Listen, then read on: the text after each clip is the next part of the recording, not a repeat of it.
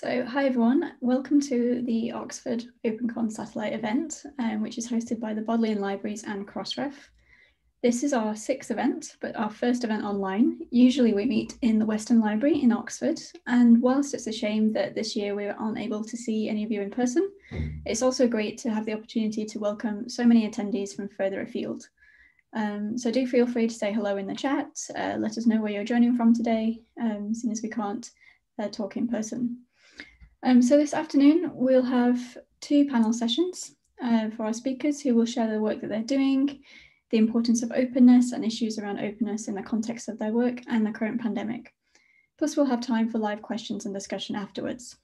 The presentations will be in English and everyone apart from the presenter will be on mute. If you have questions during the presentations, please feel free to write these in the Q&A box. This also allows your fellow attendees to vote on questions they also think are interesting, and you can comment on other people's questions as well. This event is being recorded, and we will share the recording and the presentation materials via email, most likely sometime next week. If you do want to share any insights from today on Twitter, you can find the OpenCon handle and the hashtag on the slide there as well.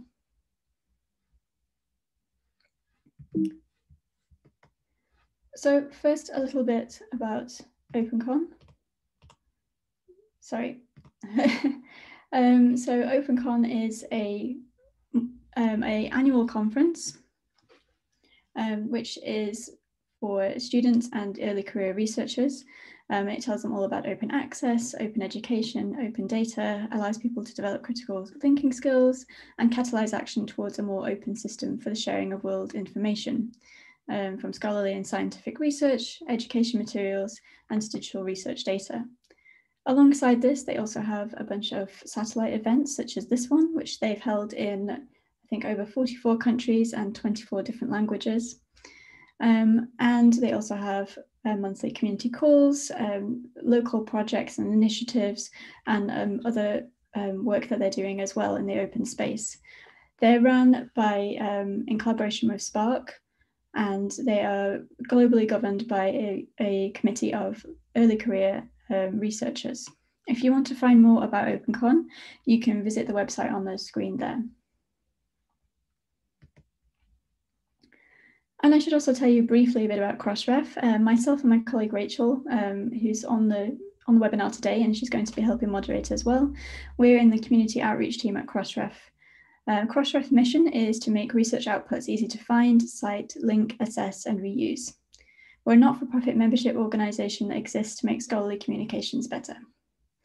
Publishers and other organisations join Crossref in order to register their content with us and create a persistent identifier, or DOI, for their piece of content. They also send us a lot of metadata about this content, such as author names, abstracts, references, license information, and more, which we then make openly available via search interfaces and APIs.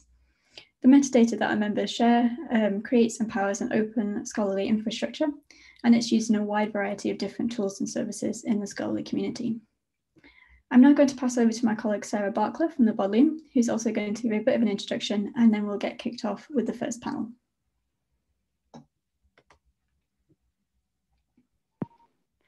I would second all of the good afternoon and welcome that Vanessa and Rachel have extended. My name's Sarah Barkler and I'm the Copyright and Licensing Officer for the Bodleian, which for those who may not be aware is the name of the University of Oxford Libraries. I'm also the acting open access librarian at the current time. Usually at this point in previous years, I'd be welcoming you to the Bodleian's Lecture Theatre in the Western Library. So this is a little bit different, even though we've probably all got quite used to working in a virtual environment by now. One of the good things about this year is, despite having to have physical libraries close, the Bodleian was able to make a significant difference to the shift to virtual teaching and learning. The physical libraries weren't available, but we had new services that we were able to get up and running fairly quickly, including Scan and Deliver, which ended up delivering in the millions of items to our students and our academics. I was required to provide help, advice and support on moving teaching content online, as there's a lot you can do in a face-to-face lecture that you can't actually provide online from a copyright perspective and licensing. The other big plus was the institutional repository, which is called Aura, had I think 1.3 million downloads last year. And up until the end of November, and mostly between April and November of this year, we've had 2 million. So it does demonstrate the value of having that content that's open. So once again, welcome to everybody to the sessions this afternoon. And I will pass back to Rachel to introduce the first session.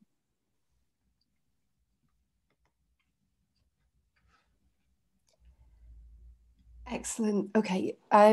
Thanks. Thanks, Vanessa, and thanks, Sarah. And thanks to those who joined us today. And you can, as Vanessa said, you can introduce yourselves in the chat.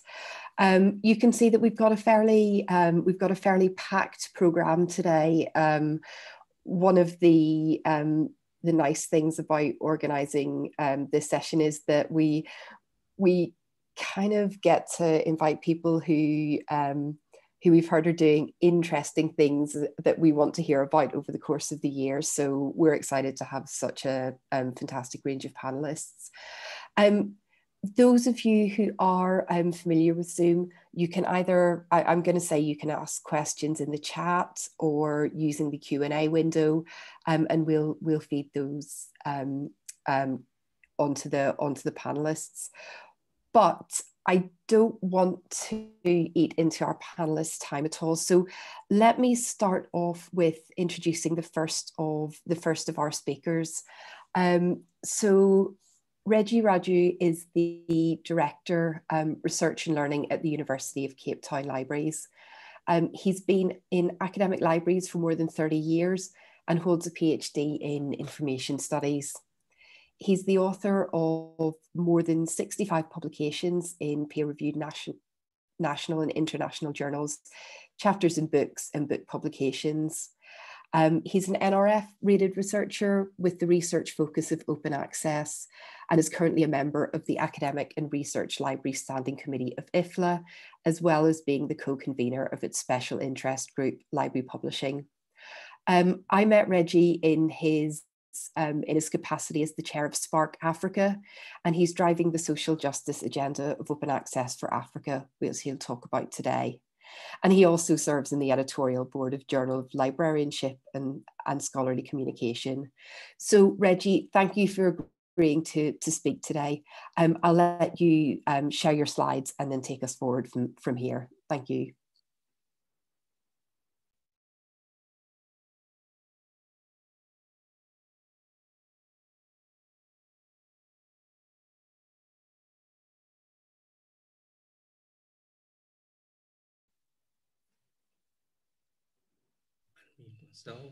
Great. Yep, we can see you and we can see your slides and hear you. So you're all set.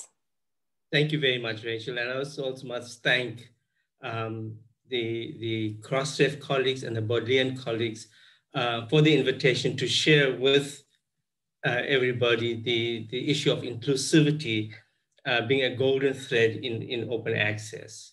I am going to put my video off just to save bandwidth. So I hope you, the delegates don't mind that.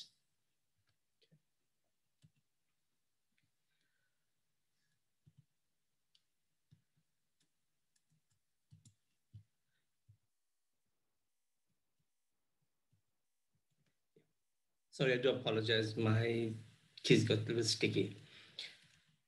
Yeah, just to start, it is generally understood that the origins of the open access movement can be traced back to the desire to freely share research output. There is very little contestation to the fact that the primary purpose of the research produced is to provide solutions to the challenges that beset society.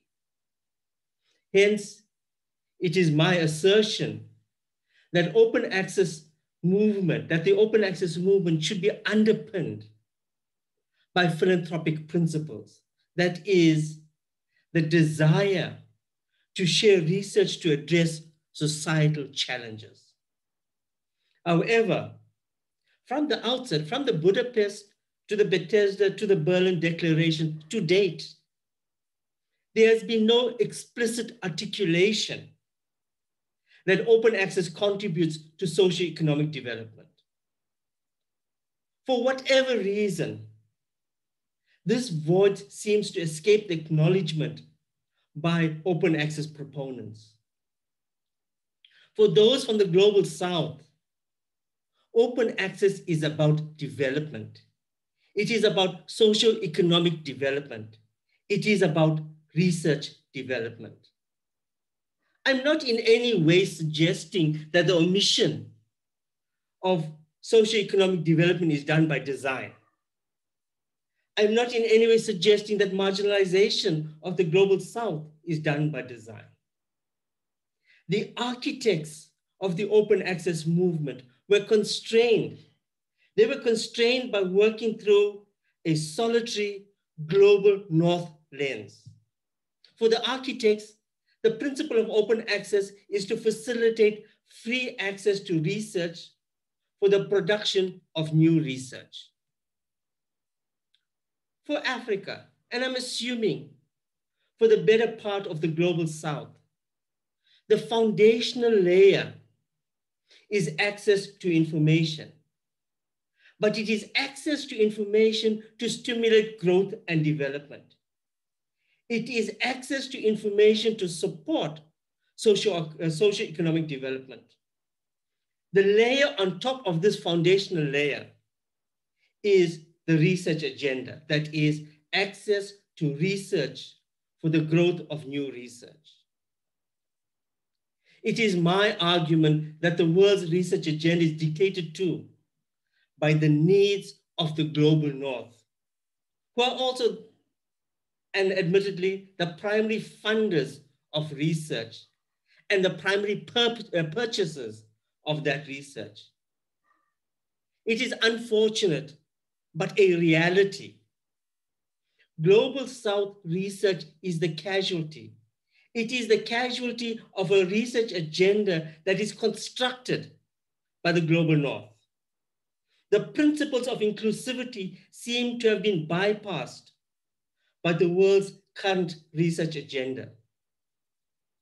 The focus of this presentation is on the global South, reimagining fit-for-purpose open access practices.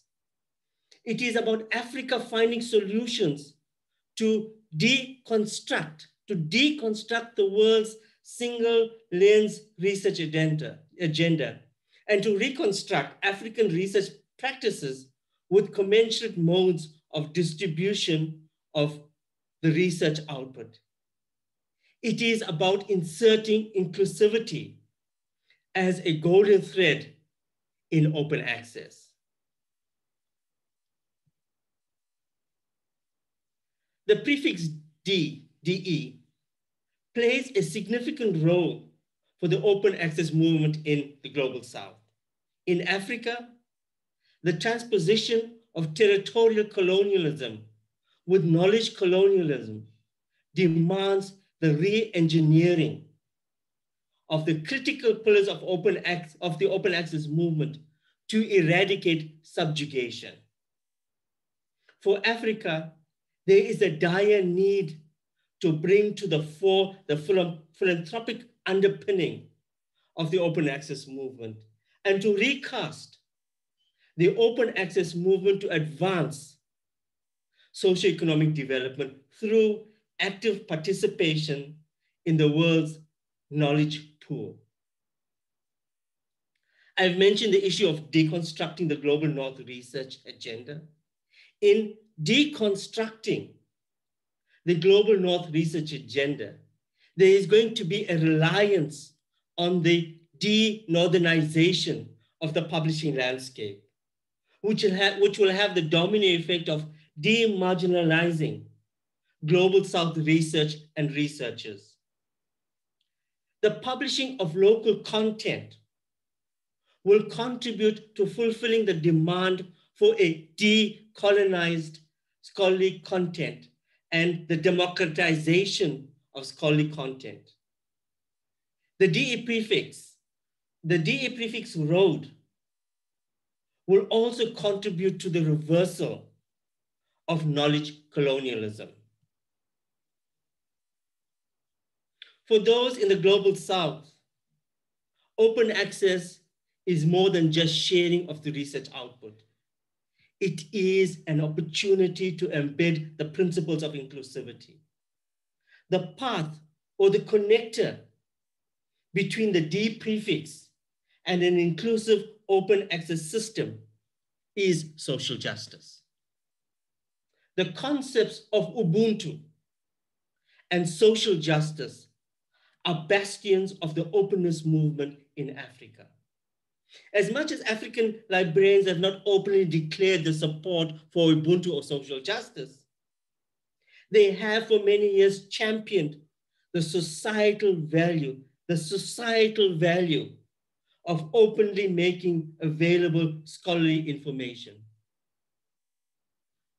Social justice is viewed as a system that confronts structures that perpetuate poverty and injustice through the eradication of information poverty and injustice. And open access is the conduit used for this eradication. Inclusivity is at the core, is at the epicenter of social justice. Social justice advances the redistribution of resources to improve the circumstances of the disadvantaged. Ubuntu is a Zulu word which encourages communal justice en route to promoting an egalitarian society. Ubuntu advocates posit that information poverty is a community's inability not only to access essential information, but also to benefit from it in order to meet their absolute basic needs for survival and development. Ubuntu as a concept is underpinned by a sense of community. You are who you are because of your interaction with the community around you. If the community thrives, you will thrive. This is what open access should be about. This is what it should be about.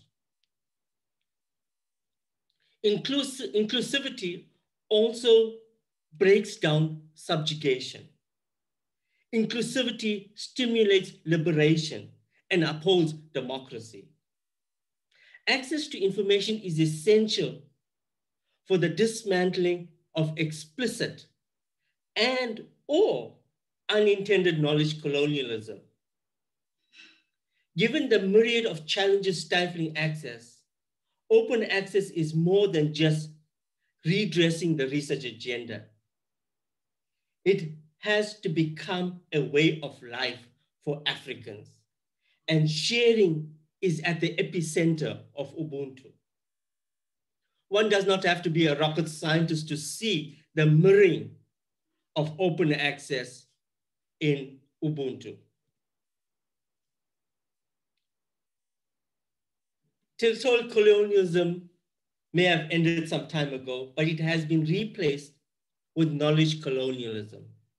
Pinet and Leon Himmelstein confirms that prejudice, confirms this prejudice when they state that the needs that Global South researchers need to navigate. They make the point that researchers from the Global South usually lead research projects, while Global South partners are invited to join. Here is another bias or prejudice. As leaders of projects, Global North researchers select research partners from the Global South, but they select researchers who are well-known and who speak good English, who have studied at Global North universities. This practice leaves behind partners who only speak the local language, or are less known, but may have very, very strong local knowledge. This management of knowledge is succinctly captured by Boyce, who points out that if the world was mapped according to how many scientific research papers each country produced, it would take on a rather bizarre appearance. The global north would balloon beyond recognition. The global south, including Africa, would effectively melt off the map. This extremely bloated size of the United States and Europe compared to global south countries clearly demonstrates, it clearly shows the global knowledge imbalance. This imbalance means that research findings are drawn primarily from the United States and Europe. This concentration of dissemination of Western knowledge to the global south is exacerbated by the imposition of ways of knowing, knowledge production, and theoretical thinking. There is acknowledgement of both explicit and unintended knowledge colonialism. But the question is, what is the way forward? The one proposal is the de-northernizing or the de-northernization of the publishing landscape. And this will contribute to addressing the issue of inclusivity, the issue of demarginalization, the issue of decoloniality.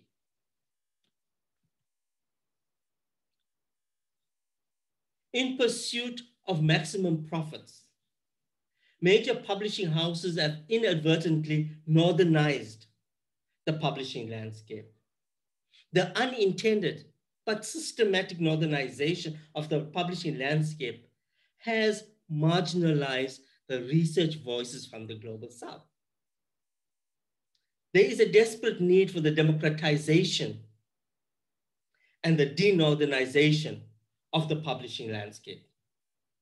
There is a need for a publishing process that promotes social justice and the inclusion of African researchers and research output into mainstream research processes. There is a desperate need to grow the scholarly pool of decolonized content for the eradication of knowledge colonialism. There are several interventions that can contribute to a decolonized agenda. I speak as a librarian.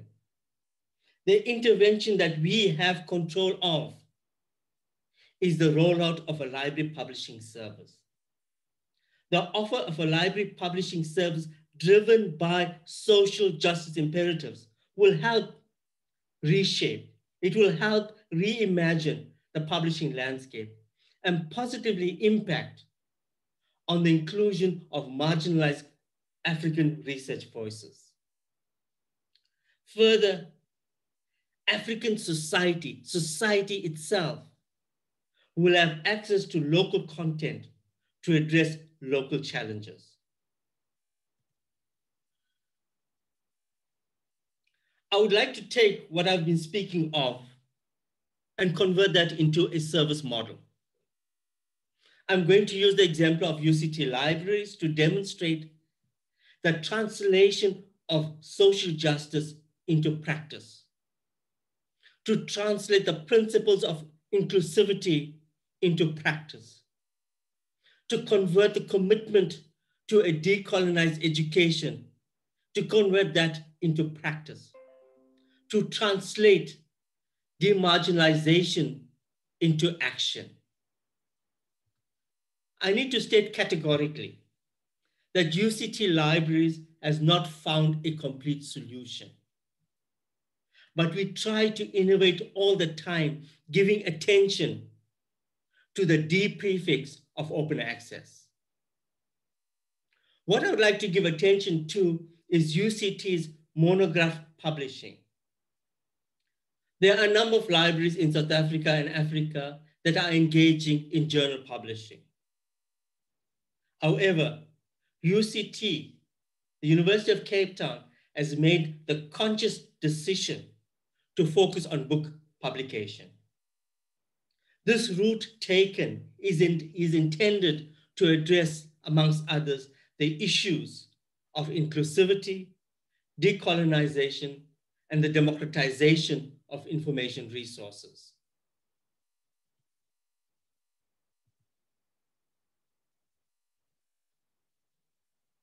The UCT exemplar illustrates how a library publishing service can provide students with opportunity to stay in the education system, graduate, and ultimately contribute to the growth and development of society. Here, inclusivity is about giving opportunity to the poor and the previously disadvantaged. This publisher service, which started in 2016, has thus far published 14 books and publishes 5 journals. One of those 14 books published is the Constitutional Law for Students. Constitutional law is considered one of the more complex subjects in the law degree in South Africa. Given the complexity of the course and the lack of appropriate support information resources, the failure rate is very high. It's extremely high. The prescribed textbooks are far too expensive, and students try to get by without purchasing these prescribed textbooks, much to their detriment. Further, a large cohort of students are second language or later English speakers who have challenges navigating the dense legal content. To address this challenge, the book has an audio format which allows students to listen before reading. The added feature to the book makes the book more inclusive as it caters for different learning styles.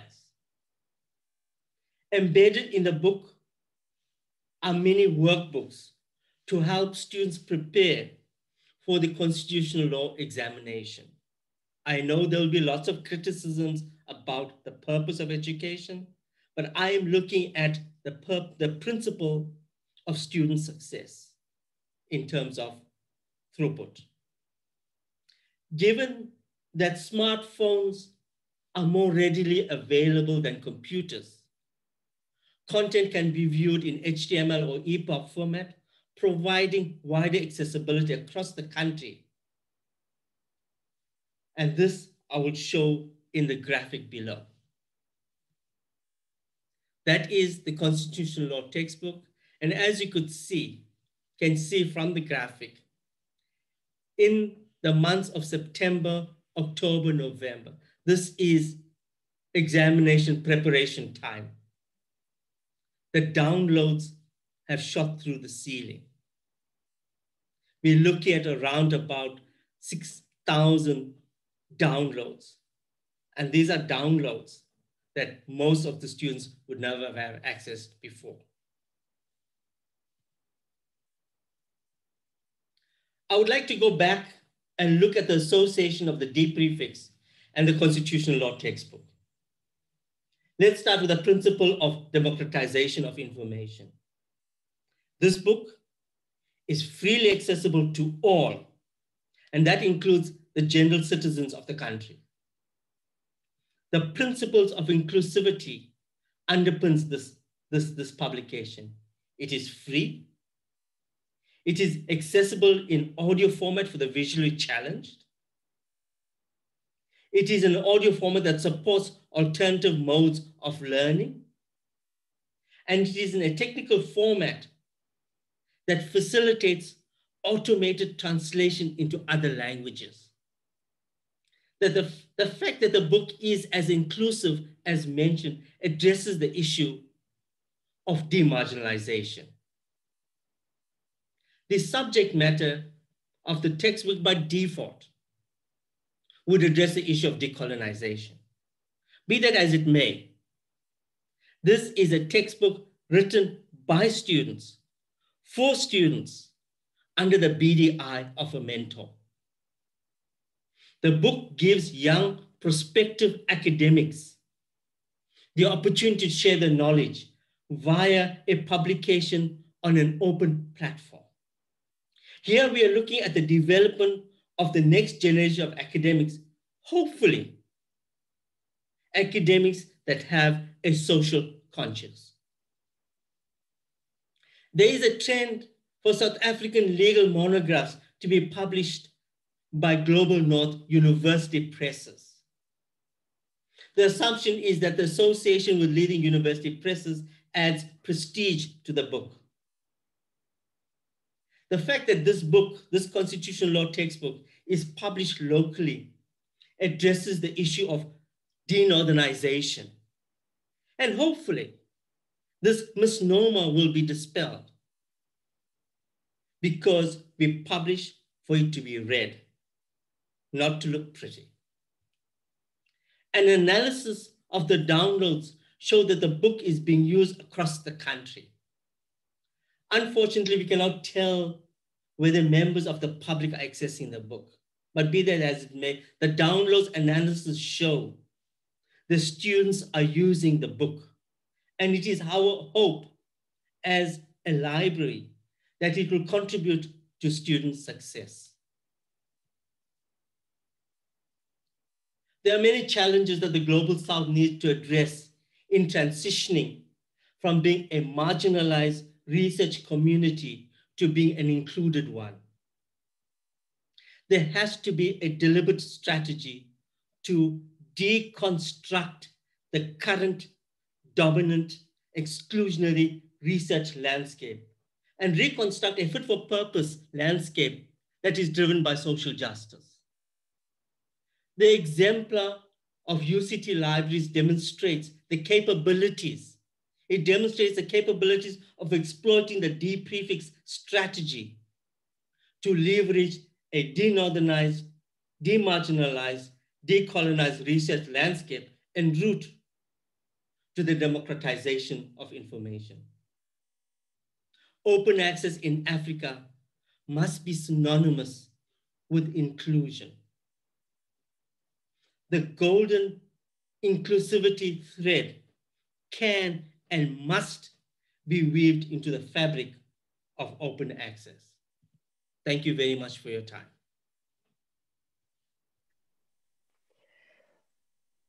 Reggie, thank you very much for sharing your presentation with us today.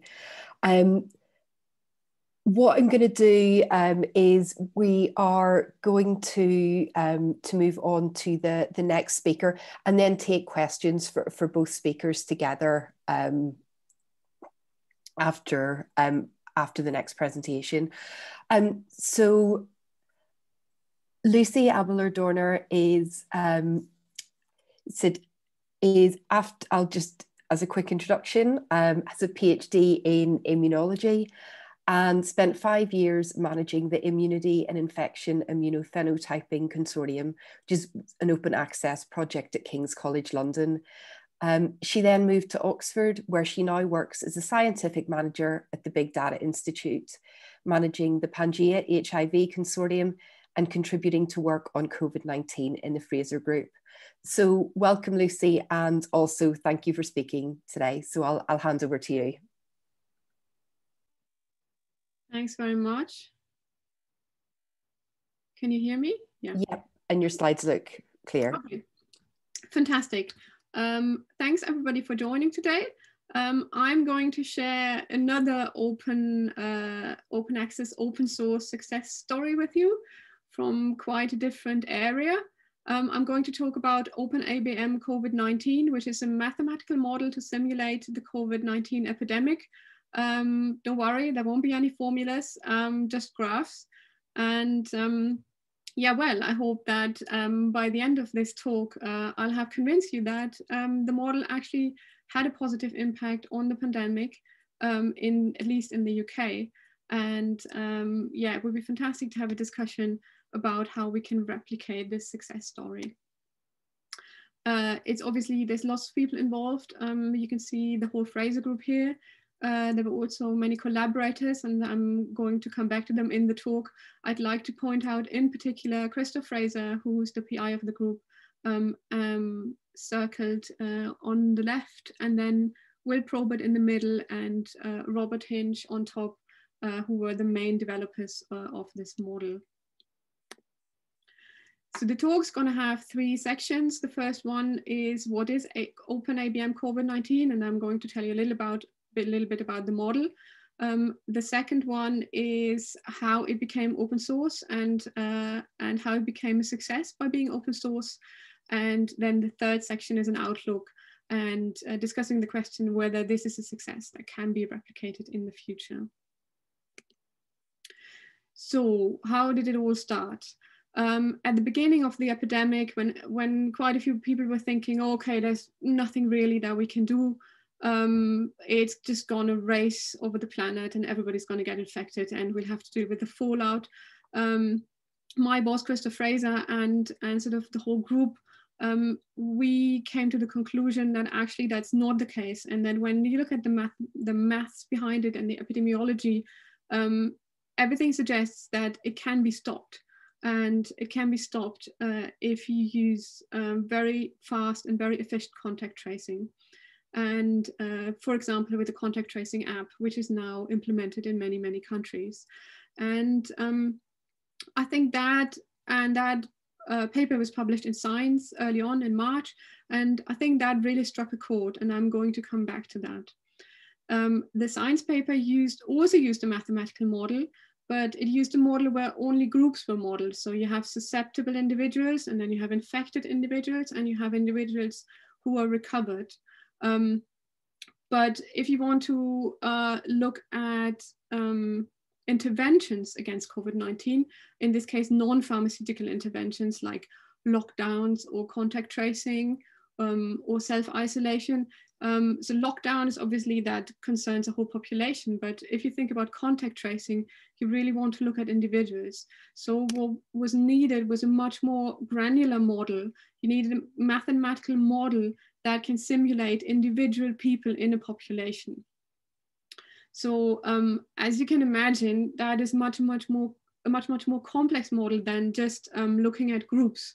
If you have the model which looks at groups, you can quite often write that down in a few equations, but that's not the case with a model that simulates individual people. Fortunately, we already had such a model, and this was called PopArt IBM. And this is an individual-based model, and it was developed to model the spread of HIV in Zambia and in South Africa. We have long-term collaborators in both places, and PopArt was one of the largest universal test and treat trials, HIV trials in the history of HIV research. And this was the mathematical model that was developed for it. And it was developed to simulate the whole HIV, the whole global HIV epidemic from 1900 onwards. So it was able to deal with many, many individuals. And the trial area, as I said, it was a very big trial, comprised about 1 million people. So we put the two together and created, based on this framework that we had for the HIV model, we created Open ABM COVID-19, which is a model that's specific for COVID and that can follow sort of individual people throughout the epidemic and see how their behavior, how their contacts are affected by national lockdowns, but also by maybe self-isolation upon symptoms or instructions to quarantine after having been in contact with an infectious person. So Open ABM COVID-19, as I said, is an individual-based model, and it simulates the spread of COVID-19 in a population of approximately 1 million people, which is about the population in the UK that one hospital, one large hospital is supposed to take care of. It has different inputs. So you have to, it needs certain information. It needs the demographic of the country. It needs a network structure. it also needs disease parameters. So parameters, biological parameters from COVID-19 about the infection and how it is transmitted. And it can also be used, as I said, to simulate non-pharmaceutical interventions like lockdowns, household isolation, testing, and in particular contact tracing. And it can also be used to help predict which impact these different measures will have on a population when they are used alone or in combination. In the next few slides, I'm going to talk a little bit about the structure, just to give you a sense of what the model looks like, and also to explain why it was maybe why it was well suited to become an open source model. So it has certain demographic parameters, and as, for example, how old are people? How many people do you have that are between 0 and 9 years, 10 and 19 years, and so on? And we use the data for the UK population. But if you have this data for other countries, you can easily adopt the model for other countries. And in fact, we've started to do that with our collaborators in Zambia to look at the Zambian COVID-19 epidemic. You also need a sense of how large households are and what the age distribution is in these households. And we also took a measure of daily interactions that people tend to have from a large social survey that was conducted a few years ago in the UK. And what you end up with is something like the graph on the right, where you can see that different age groups have different daily interactions. It averaged out to between 7 and 15, depending on age. So older people tend to have fewer daily connections. Adults have connections in the household, in the workplace, and then children obviously have connections at school. And that actually leads us into the network structure of the model. So you've got different kinds of contacts. So you have contacts in the household, which are very close, especially obviously in the winter months. So these are people you meet again and again and whom you see for several hours a day, which obviously has an impact on the likelihood of COVID-19 transmission. You also have the workplace networks, where you tend to meet the same people again and again, but maybe you don't see all your colleagues every day. So as you can see in this graph, whereas the household networks stay the same at each given day, the occupation networks change slightly. Or rather, I mean, you have sort of the same, you've got contact with the same colleagues, but not necessarily to each colleague every day. And then you also have random contacts, like the people you meet in public transport, while being in the supermarket, and these change daily, and it's just sort of a random selection of people that you might meet on the street. Obviously, the model also needs biological input. So we took all the papers that we could find at the beginning of March. Most of them were from China at the time, but we've also since updated them from publications from other places to make sure we are sort of as inclusive as possible and take into account all the variety of data that's coming from different places. The model needs some sense of when people are infectious, which is still a very important question these days, like how long should you stay at home if you have been infected? When do you stop being infectious? That's still being discussed. And also who's going to get severe disease and who's only going to get mild disease or asymptomatic disease as a matter. And in the model, that very much depends on age. So we assume that children in general, as has also been published, tend to be not very susceptible and get mild disease, whereas older people are more susceptible. They catch COVID-19 easier than children and adults of working age, and they tend to have more severe disease. If you take all of that together, the demographics that you have, the network structures that you have, the household structure, the biological parameters of COVID-19, which form the infection model, you arrive at something like a transmission pattern. And the legends are probably a bit small on this small screen, but basically what you can see is on the on the horizontal x-axis, you see the age of the infected person, and on the y-axis, you see the age of the person who was infected and passes on the infection. And you can see that there is a lot of infection going on in the elderly, because they are both highly susceptible and highly infectious when they have severe disease. And there's also quite a lot going on in young people, sort of secondary school and early university. That's the disease part. You also have the hospital part. So how does the health system deal with the disease? So you have people with who don't have any symptoms at all. You have mild symptoms, you have severe symptoms, and some of these people will get hospitalized. Some of them will proceed to the intensive care unit, and then most of them will recover, but unfortunately, obviously, some of them will die. And in the model, as in reality, the deaths are highly skewed towards the elderly.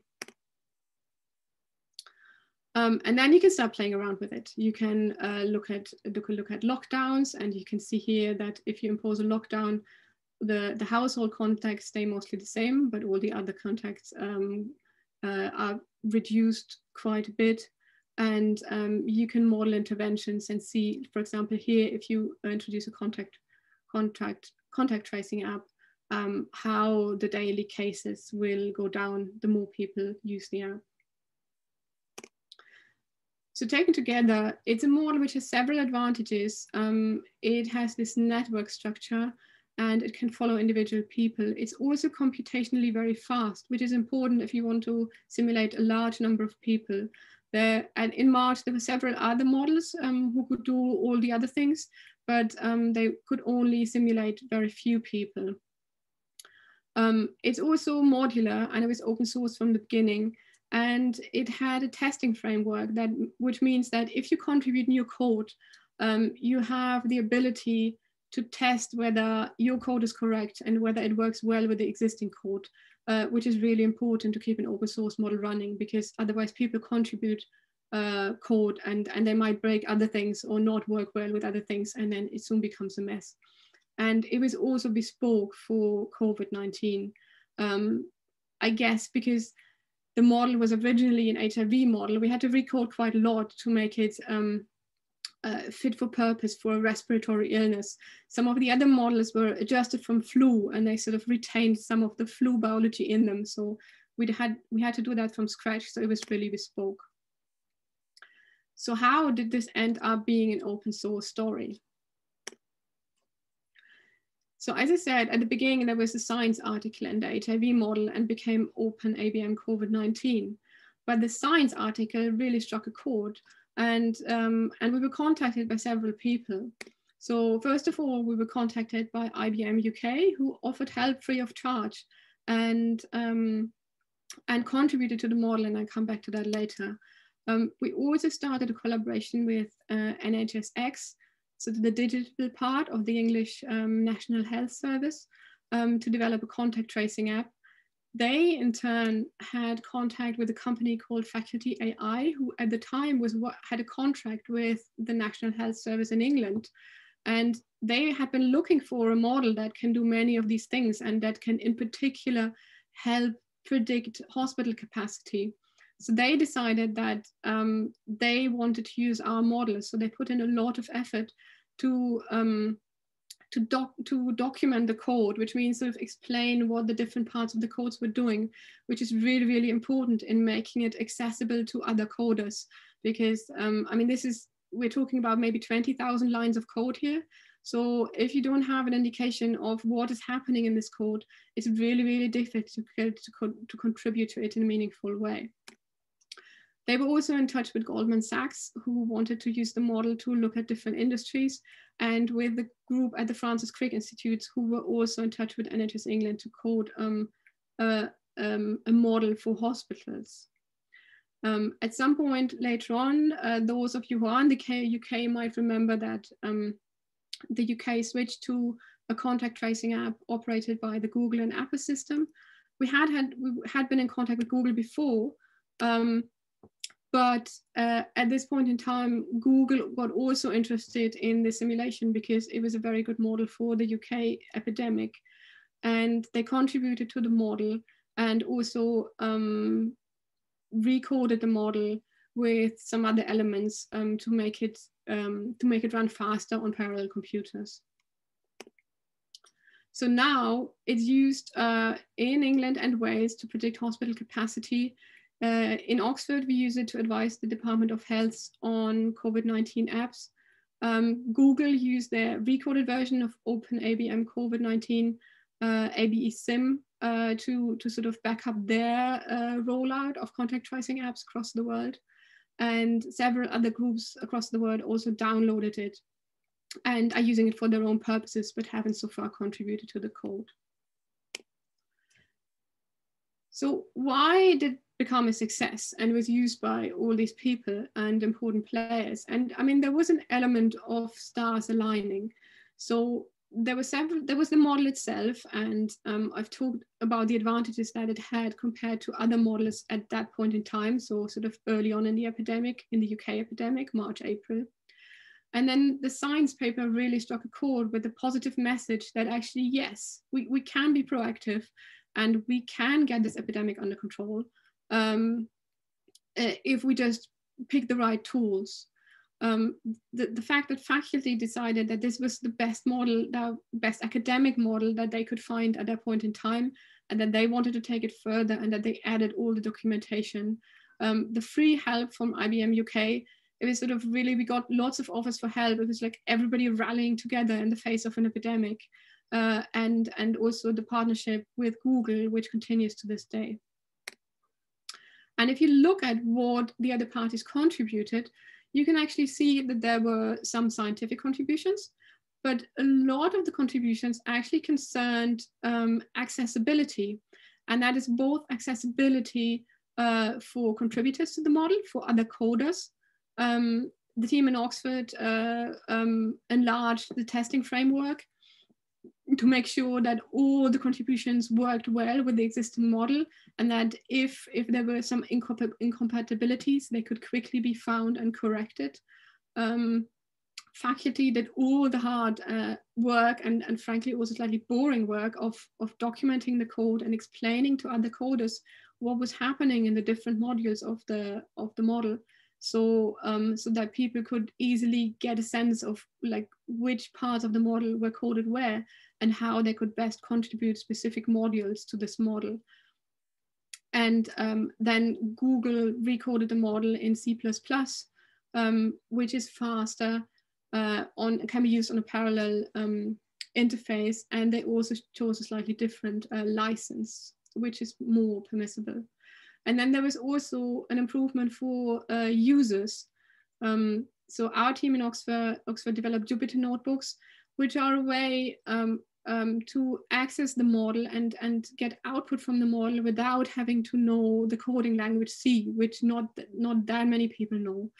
And IBM contributed a Python interface, which is another coding language, and Google is currently contributing an R interface, which is another coding language, which means that different people from different fields can access the model and run the model, not necessarily contribute to the model, but use the model output in the language that they're most familiar with.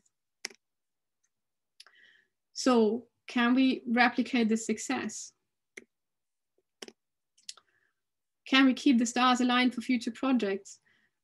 So it's actually quite difficult, and a very good paper on this topic appeared in PLOS Biology a month ago by Adam Kucharski and colleagues, and they point out that that traditional academic reward structures and metrics do not reflect the contributions of science to the epidemic that we've seen. So for example, all the work that the companies did for us, we couldn't have pulled that off probably because we don't have the manpower. Postdocs need to think about their publications. And it's really a lot of work to maintain open source code, to make sure all the contributions are linked with the main code and so on. Funders don't necessarily provide you with money to keep software running that has been developed during the project. So it is difficult. Also, the model has a GNU General Public License, which is quite restrictive in how it can be used. So, for example, it requires all software that is developed on top of it to have the same very open license. The reason we had to do this was because some of the software, some of the packages, the software packages that we were using for the model had this license and required this license to be used again. But it also means that it is less useful for commercial enterprise, for example. And it is maybe noteworthy that when Google recorded the model, they used a slightly different license in which this part is missing. However, it's called OpenABM COVID-19 for a reason. It's not called COVID-19 OpenABM. And the idea behind the name really is that now that the hard work's done, with the documentation of the code and with all the interfaces, all these contributions to accessibility, that in the future, with the help of others and obviously open source, we can develop a whole family of OpenABM models, because the way the code is structured, it can be easily, well, I mean, easily, it's still a lot of work, but it is possible to adjust it reasonably quickly for other infectious diseases. So you can imagine that hopefully in a few years' time, there will be OpenABM COVID-19 and OpenABM HIV and OpenABM influenza and OpenABM tuberculosis. So that's the vision, that's the hope that, that we have right now. And with that thought, I'll end and show the acknowledgement slide again. Again, acknowledge the collaborators that I've also mentioned throughout the talk: IBM, faculty, Google Research, the team at the Francis Crick Institute, NHSX. And if you would like to know more, we have a group webpage on coronavirus, which is at the bottom. And we also have a group webpage which sort of shows more about what we're doing, the work we're doing on coronavirus, but also on HIV. Thank you very much. Brilliant. Lucie, thank you very much. That was really interesting. We've kind of been, we've been in recent conversations about GNU licenses at Crossref, so that resonates. And also, as said, the use of Jupyter notebooks, which are super helpful in a lot of work that we do as well. I think we've got a couple of minutes for questions before we go into the next session, either for Lucie or for Reggie, which you can ask us at either in the Q&A window or in the chat.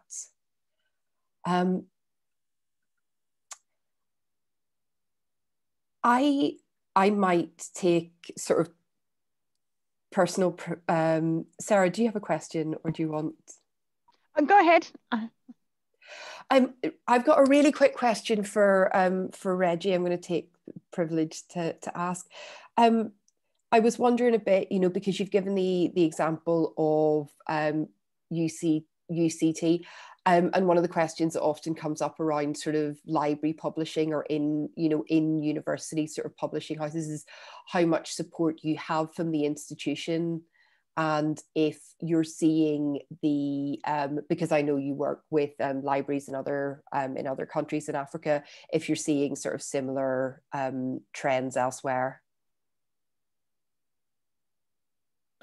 No, I don't think. I think there are multiple challenges in terms of fast tracking the library as a publisher service. And I think we at UCT are in a fortunate position in that we have the infrastructure, we have the capacity, we have the capabilities, and we're hoping that that will filter across the continent at the least. But there is a trend within South Africa for other libraries to take on this challenge. And I think the general feel across South Africa is that the library as a publisher service becomes part of your core suite of services that you deliver as an academic library. So I'm quite optimistic about this becoming a mainstream service for Global South academic libraries. So yeah, I mean, I can't answer the question in any more detail than that, but just to hope that it does gain more traction. Yeah, that makes sense. Cool, thank you. Am I muted? No, I'm not muted. Good. Nope, you're fine. I had a question for Lucie. In regards to the development of the model as it currently stands, how much, in terms of, because I'm assuming you had lots of different data coming in from different parts of the world as different parts went through different things that could then feed into that model. How much did the model actually change? Was there a point in time when it dramatically changed that then meant that that information was being shipped out to for people to make decisions, or was it more gradual over the past 9 months? I mean, we sort of try to keep on track of scientific literature and update the model as we went. There were a few occasions where the model changed because more dramatically. For example, maybe I mean, that was also on the main news, the question of how many people do actually have symptoms. And in the beginning, the people sort of early publications said it's maybe around 16%, but they were always looking at sort of contact tracing data where people actually had symptoms, and then they were looking at the contacts and so on. And maybe including more severe cases. And in England at some point, and also in other countries, they started to just randomly test people, and it seemed that many more people didn't have symptoms. And so we updated that in the model, and that actually has a huge impact for lots of interventions, because if people don't have symptoms, they can't stay at home and self-isolate. So they're still running around infecting other people. And they also won't get a test, so there will be no contact tracing from these people. So there were a few occasions where new data changed the output of the model, but overall, to the observer, it's probably more a gradual development. Okay, thanks. What I think we should do, I know that we scheduled a quick sort of 5-10 minute break before the next panel, so I'm gonna give all of your screens and all of your eyes a break. So if you want to take a 5-minute break, and we'll meet back at 10 past for the next session. But again, I'd like to reiterate our thanks to Lucie and Reggie for 2 really fantastic opening talks. Thank you. Thank you very much, Rachel. Thank you.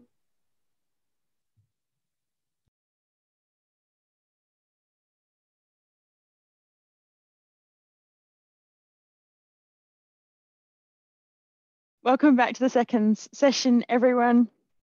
It's my pleasure first up to introduce Irache. She's the Associate Director for ASAP Bio, which is a non-profit with a mission to accelerate innovation and transparency in life science communication. In her role, she works to foster awareness of preprints and drive community engagement. She also coordinates the ASAP Bio Fellows Program. And prior to her work with ASAP Bio, Irache worked in publishing for 16 years, including editorial roles with open access publishers, including Biomed Central and PLOS, where she was a Deputy Editor-in-Chief of PLOS One. Irache also is the Facilitation and Integrity Officer for the Committee on Publication Ethics. And she's already ready to go. That's brilliant. Thank you very much. Thank you so much, Sarah, for the introduction and for the invitation to be here today. Thank you to Crossref and to the Bodleian Libraries. Right, so as Sarah nicely pointed out, I'm Irache Pool, Associate Director for ASAP Bio. I'm going to be speaking a little bit about preprints and what has happened this year in data space in the context of the pandemic. And I'm going to also be telling you a little bit about the efforts that ASAP Bio has made in terms of community engagement, again, as the pandemic was evolving this year. So for anyone in the audience who may not be familiar with ASAP Bio, we're a small non-for-profit organization with a mission to promote innovation and transparency in life sciences communication. We have two main areas of focus. The first relates to the adoption of preprints, and I'll be speaking about that in a second. And the second relates to initiatives to support further transparency in peer review. So in the context of our support for preprint adoption, this has been a focus of ASAP Bio since it was established a few years ago. And we take a number of initiatives to try to, again, encourage the use and engagement with preprints. We have driven a number of projects looking at different areas of preprint usage, trying to get together with the stakeholders as part of meetings and again, different projects to try to get their ideas together, see what the challenges may be for different communities in terms of using preprints and what the solutions to those challenges may be. We have also had an ASAP Bio community for a few years now. It was previously called ASAP Bio Ambassadors. So I mentioned this in case you were more familiar with that terminology. We have renamed that group the ASAP Bio community. And again, I'm going to be speaking about that fantastic group a bit more later. Another important area for us is that we try to develop resources on any aspects related to preprints to provide, again, tools and information to researchers who may want to understand a bit more as to what preprints may mean for them, or if they want to speak to their colleagues about them. And we also track resources that hopefully are useful to other stakeholders in this space. For example, we host a preprint server directory, and we have been tracking adoption of preprints in the biomedical sciences over time. So we have a track record of supporting preprints for a number of years, and we were happy to see that there was increasing adoption of them for life sciences communication. But it is fair to say that up to quite recently, preprinting was still a bit of a minority practice, especially if we consider the volume of publications in biomedical sciences. If we count the number of articles published compared to preprints accounted for around 3% last year. So it was a relatively, again, minority activity. And then we had this year arrive with all of the crazy things that happened. And we saw quite a shift in terms of the use of preprints, because obviously, as the outbreak was expanding across the globe, there was a pressing need for disseminating the latest data and find it rapidly, so that researchers, and again, those treating patients, etc., and even in terms of societal behavior measures, it was important to have access to the latest information as quickly as possible to address the crisis. And what we have seen in that context is that many researchers then rapidly adopted preprints as a means of disseminating their latest research and their findings. What I'm showing here is a couple of graphs from an analysis of COVID-19 preprints in the initial months of the pandemic. So this covers up to the end of April.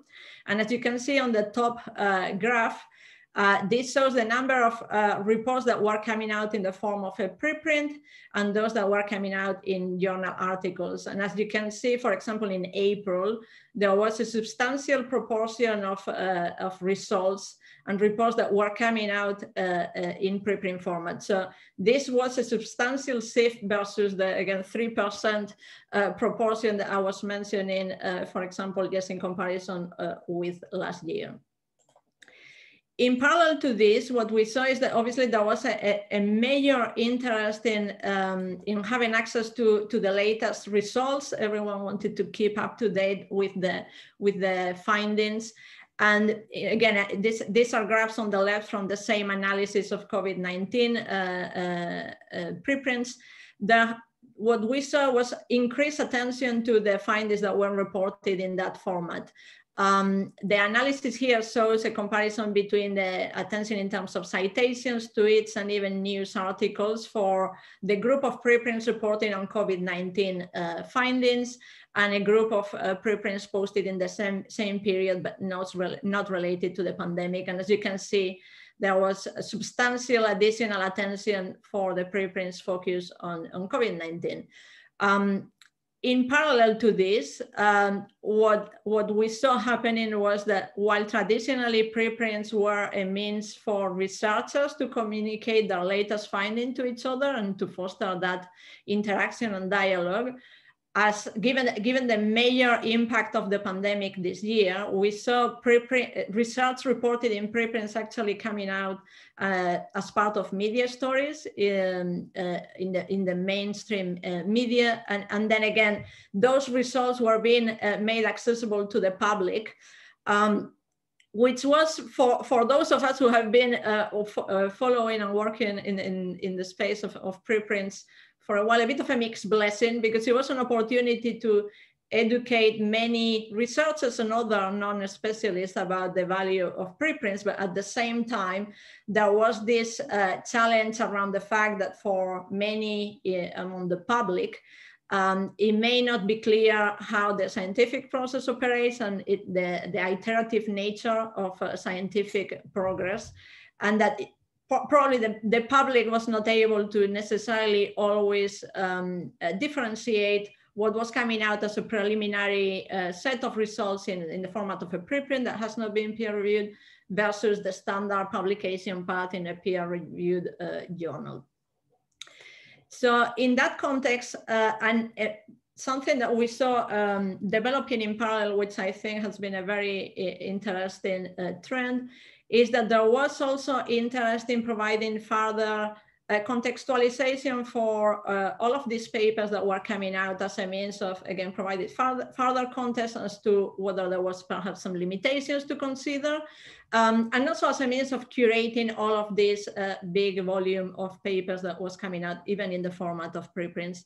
So there's been a number of initiatives this year in different formats, but all focus on, again, trying to go through the latest COVID-19 preprints and providing some commentary and evaluation for those. I'm particularly interested, personally, all of them are great, but I follow very closely the ones related to journal clubs, because there's been quite a nice, interesting activities by groups of students, for example, in Mount Sinai and at the University of Oxford, where students have voluntarily come together and try to go through the different latest immunology preprints related to COVID-19, and again, trying to curate that for readers and posting their comments publicly so that it was available to others.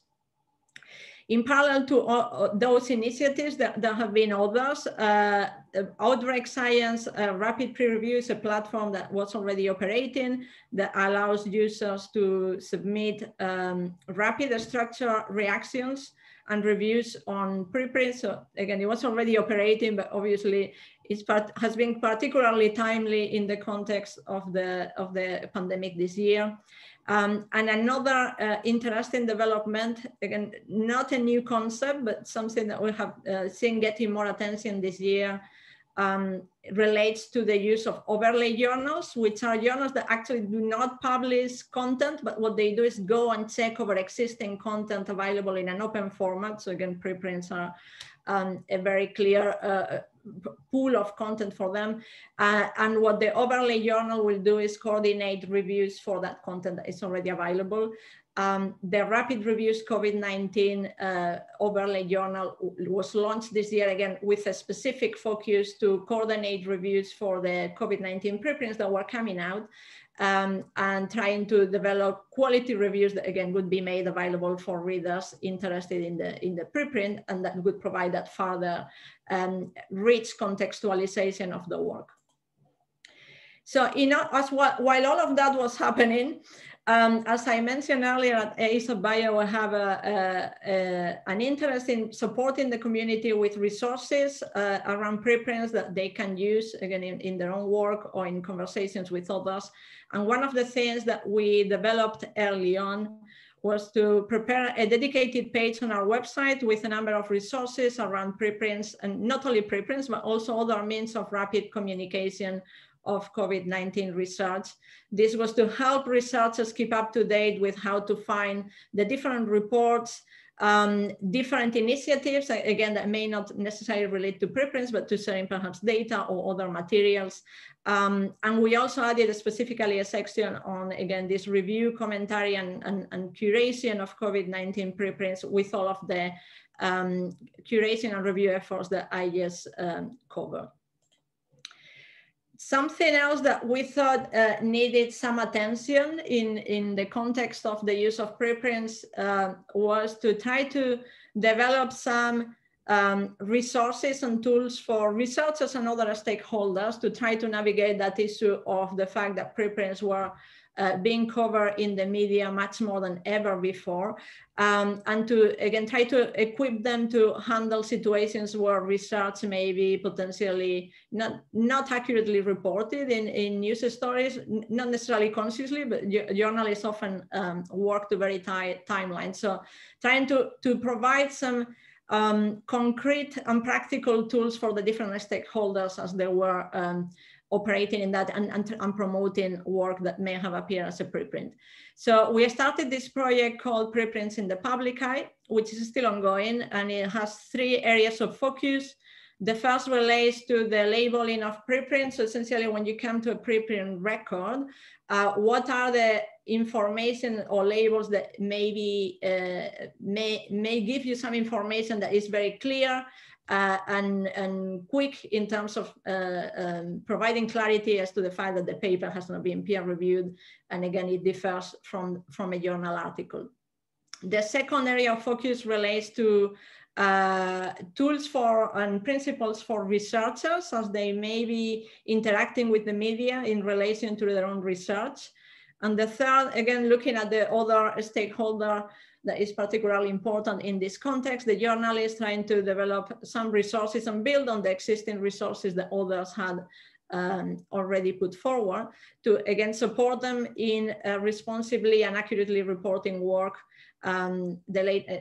work in research fields, again, related to preprints or perhaps even if it has been reported in another format. I'm very happy to say that the outcomes from the input of those who have worked in the 3 areas of focus have now been posted publicly for community input. So I provided the link there. I encourage everyone to have a look. And please feel free to share feedback. We have a feedback form available, or you're free to obviously contact any of us at ASAP Bio, and we'll be happy to discuss with you. The other area that we have been thinking about quite a bit, in addition to providing resources on working on specific projects, is, as I mentioned, we've always had an interest in community engagement. But as the year was evolving, we took an opportunity to really take a step back and really rethink a little bit how we were engaging with the community. And obviously, as many other organizations, we also had to adjust to the fact that we all moved to an online world and trying to find different ways of interacting with our community members. So we took a number of approaches to this, and I wanted to share a few of the initiatives that we have put in place over the last 6 months or so. A couple of the recent efforts related to preprint review. I've mentioned earlier this increased interest around the curation and review of preprints, and this is something that we as ASAP Bio feel quite strongly about and are very supportive of, because we think that this is an activity that is very valuable for researchers, but also increases the credibility and, again, the potential engagement and use of preprints as valid research outputs.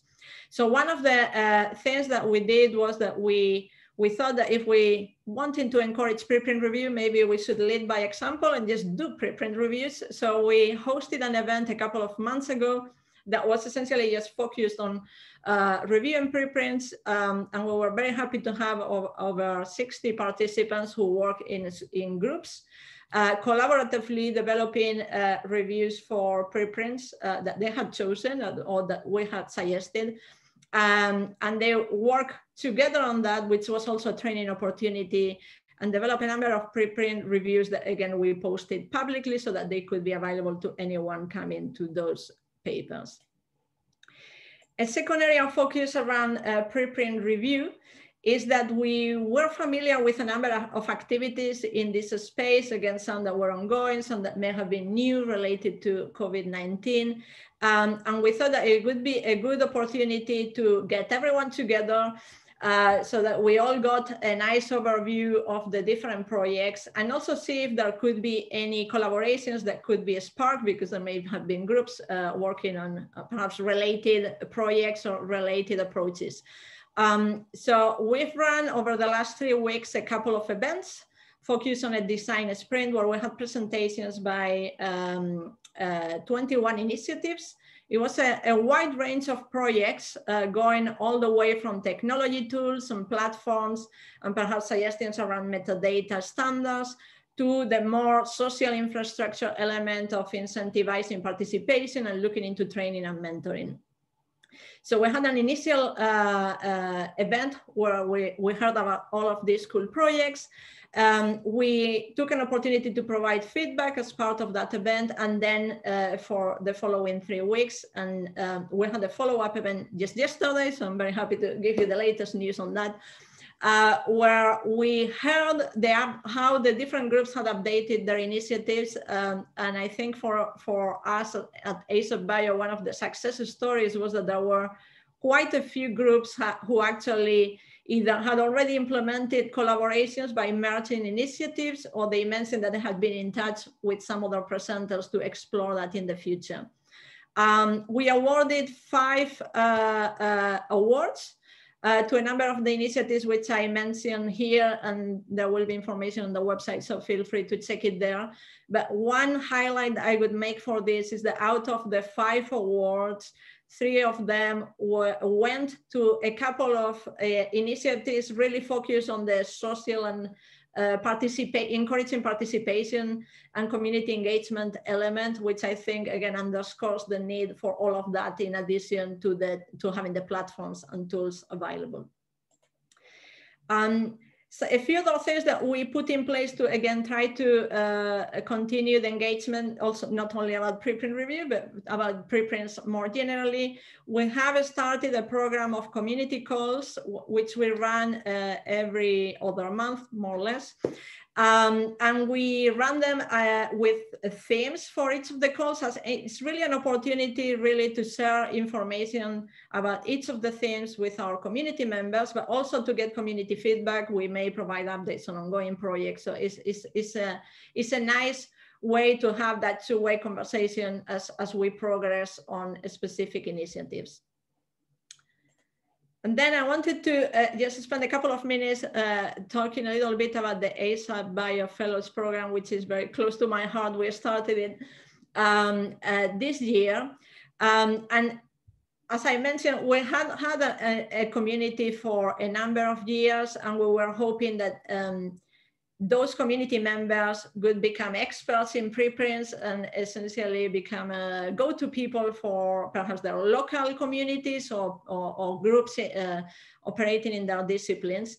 But as we were thinking as to how we work with our community, we felt that if we really wanted to empower the community members to be those advocates, we need to provide them with perhaps a little bit more structure and more concrete tools as to how to go about doing just that.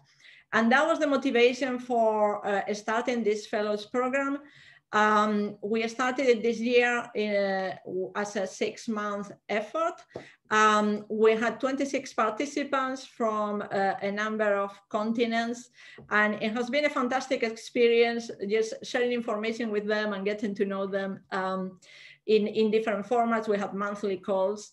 And the other important thing that they had done as part of this is that they actually self-organize into projects, which they conceptualize and chose depending on the skills that they wanted to develop, and that was interesting to them. And it has been amazing to see all of the things that they have done. I posted a few here, but there are many more. Again, I encourage you to go to the website and check this. They have taken the steps to do community engagement through blog posts and sharing surveys and gathering information about journal clubs and other items. They've run one of our community calls. They ran a webinar by themselves about how to, about different elements of preprints, develop many infographics, which they have also translated to 3 more languages, which I'm very, very proud of. So it's been an amazing opportunity really to work with them. And it's one of the, I guess, silver linings from this year that we did everything online and everyone was quite attuned to that format, and it worked quite well from that perspective. So with that, I just want to finish with this quote that I thought was quite nice, because I'm a great supporter of community engagement, which is by Lowell Levin, who was a public health professor working on public health policy and promotion.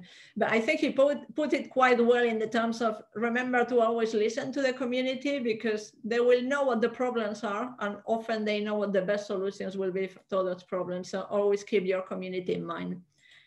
And with that, I leave it there. My contact details are there. Feel free to get in touch.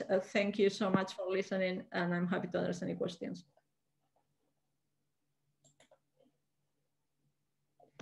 Oops, I will find my mic. Thank you, Irache.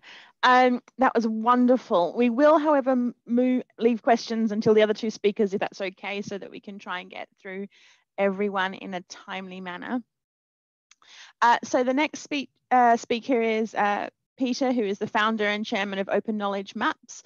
Open Knowledge Maps is a charitable non-profit dedicated to increasing the visibility of research findings for science and society alike. It operates the world's largest visual search engine for research. Peter himself is a member of the GoFair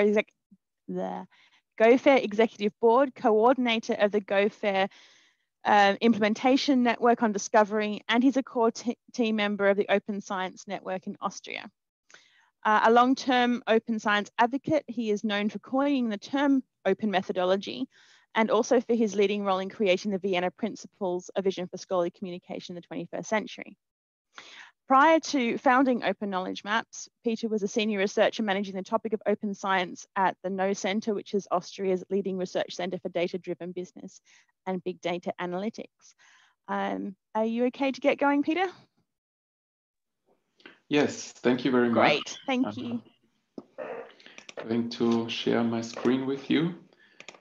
Yeah, thank you so much for the invitation. I'm really happy to talk to you about Open Knowledge Maps today. And I'd like to start with saying that this presentation was co-created with fellow Open Knowledge Maps board member Maxi Schramm. The topic that keeps us awake at night at Open Knowledge Maps is, I think, very well summarized in this image. It's that in the pandemic, we've seen a lot of knowledge being produced in a very short amount of time. And that made it very difficult for researchers and everyone else to get an overview of the topic, and once they had it, to then also keep it. But I think it's not only the pandemic. I think we all feel sometimes a little bit like this person here, which is the swamp with the literature. Conservatively estimated, around 3 million articles are published each year. And that brings about a lot of problems for discoverability inside of academia, but also outside. And this is also reflected in the numbers. We can see that there is a high unsightedness of publications between 7 and 63%, depending on the discipline. You can also see that there is a high unsightedness of data sets. This is a study that I was also involved in. We found that up to 85% of research data is never reused. And finally, when it comes to the transfer to practice, this is where it gets really bleak, because even in an application-oriented discipline such as medicine, only a small amount of the research is transferred to practice, and if so, often with a considerable delay. So we can conclude that there is a discoverability crisis, and it negatively impacts the quality and also the efficiency of science, because you can imagine if you don't have all the relevant prior knowledge, well, then probably the quality will suffer, and also you will reinvent the wheel several times, even if you don't want to, right? It's not to say that we are not advocating for reproducibility studies, but if you're doing the same thing over and over again, the same outcome, then probably there is some efficiency to be had there. And as we have seen this year, the transfer to practice is especially important, as it has oftentimes a direct impact on human lives. One of the reasons that we are in the discoverability crisis is the tools that we have for search and exploration, because search engines are still king, and Google Scholar is the widest used search engine, I would say. But how do you actually get an overview of a scientific field such as COVID-19 with Google Scholar? Well, what most people would do, and myself included, I would go to the interface and type in the term, and then I would get hundreds of thousands, sometimes millions of results. Since I cannot read 210,000 papers, what most people do is they go to the first highly cited overview work, read through this one, go through the references, and then essentially hand by hand go through the items in the list. But how do you know that this is the most relevant item for you at this point? How do you know which discipline is even in? There is very little context to go on here. There is just a small snippet that tells you about the term in context, but mostly there is not a lot of, there are not a lot of things to go on as to whether you can decide whether this is something that's actually interesting to you. And the filters here on the left-hand side, they're not of not much use either, because they're just too unspecific. And actually, they haven't changed in 10 years. So 2010, there were the same filters. So Google simply has not innovated in this interface. And going through articles one by hand, that may be possible in the first year of the PhD. But other than that, this usually takes too much time. And that's time that we don't have, especially not in a global health emergency. And so this was the starting point for open knowledge maps. We thought there must be a better way to gain an overview of a scientific field. And so we started a charitable nonprofit, and our mission is to revolutionize discovery. And we want to do that not only for science, but all for all the other stakeholders in society as well. And our idea is to use knowledge maps for discovery, and they have a number of advantages over list-based interfaces. You can see in this example for heart diseases, you have the main areas at a glance. So in this case, risk factors, types of diseases, and prevention. And you also have relevant resources that are already attached to each of these areas, so you can get immediately started. From the theory to the practice, and here I will quickly stop my screen share and just start another one that is actually optimized for video output.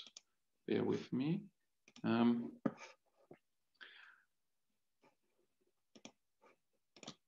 So if you go to our website, openknowledgemaps.org, you can create a knowledge map of your own.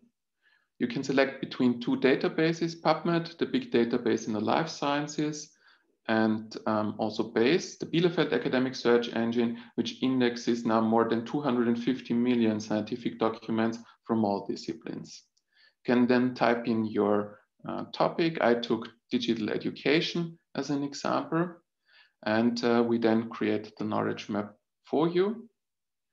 And as you can see, it looks very similar to the example that I showed, in that you have the main areas at a glance. So in this case, for example, education systems, education policy, also down here, digital literacy. And once you've identified an area that you're really interested in, say this one up here around digital competence, then you can zoom into it. You can see the areas are the papers that are related to this area. You can look at the metadata. And if an article is open access, then you can also view it directly within our interface. So the advantages that we see is that you have this bird's eye view of a field. You can identify relevant concepts, which is sometimes the most difficult step in any discovery, any discovery process. What words are you actually going to type into the search engine? So if you didn't know that digital literacy was a part of digital education, well, now you do. You can also sort the relevant from the irrelevant in regards to your research question, your information need. So you may only want to stay in the bubble around digital competence in the beginning and then branch out only later. And finally, Open Knowledge Maps is an interface over all scientific knowledge, open and closed. But we will make it always very easy to get to the open content. And we also offer additional services for the open content, such as the annotation software Hypothesis.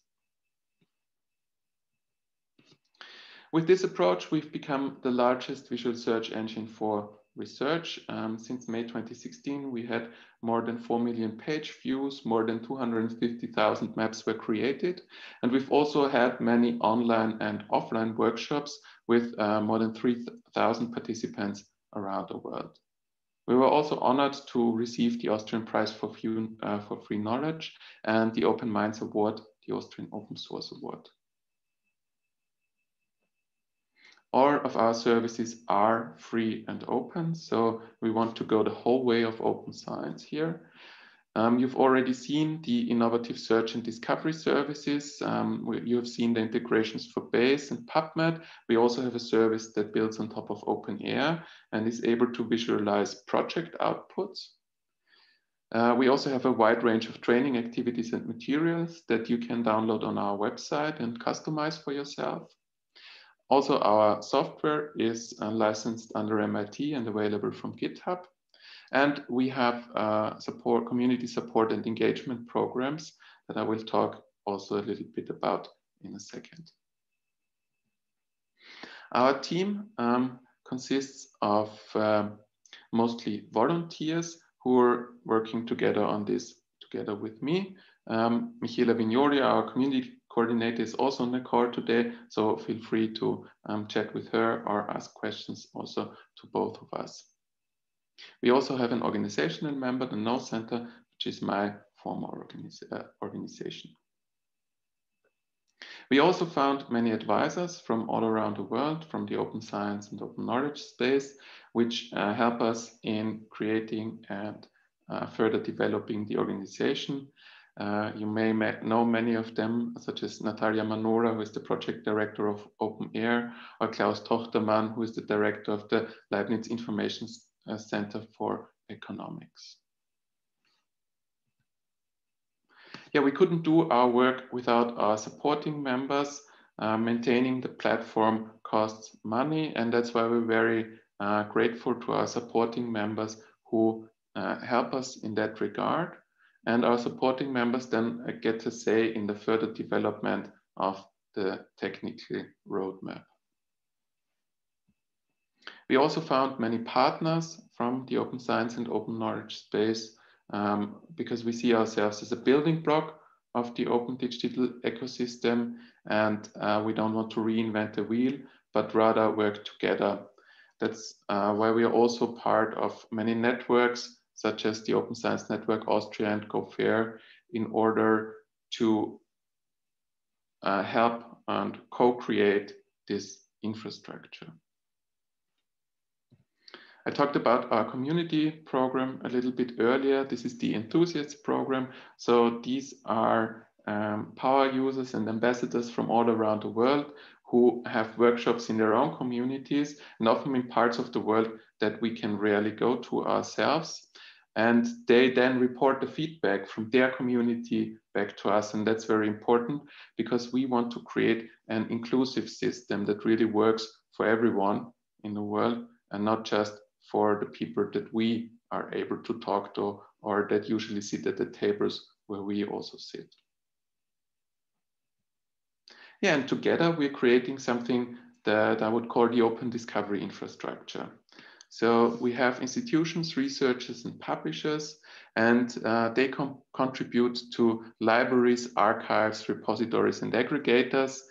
This is just a small selection here on the right-hand side. Probably your institution is also already part of this infrastructure because the only thing that you need is an open data interface. So an open data interface that we can access the materials that you have. And this is then used by meta-aggregators such as OpenAI, Core, Base, and Wikidata, who aggregate all of this information and make it available again via an open data interface. And this is where the value-added services come in. Talked about open knowledge maps, but there are many, many others such as ORCID, Unpaywar, Content Mine, Refigure, or Scoria. And this then creates a cycle of continuous innovation. And suddenly we can do things in discovery that we couldn't do before. And we can react very quickly also within a pandemic to create new tools and to create new links between our tools in order to fulfill certain use cases.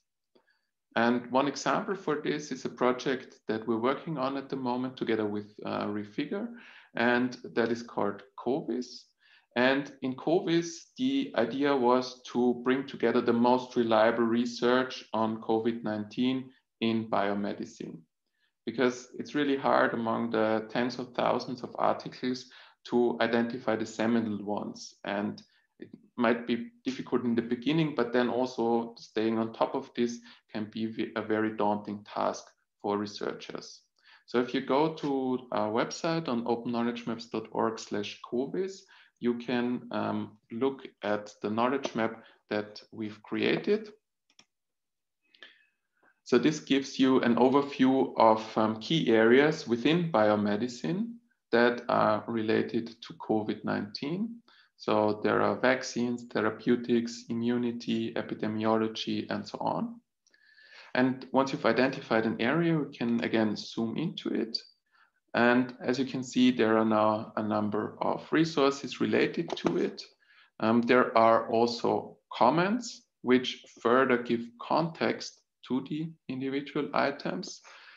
They can be data sets, journal articles, preprints, reviews, and then we've also included refigures. And refigures are now a way to pool or to bring together different research outcomes.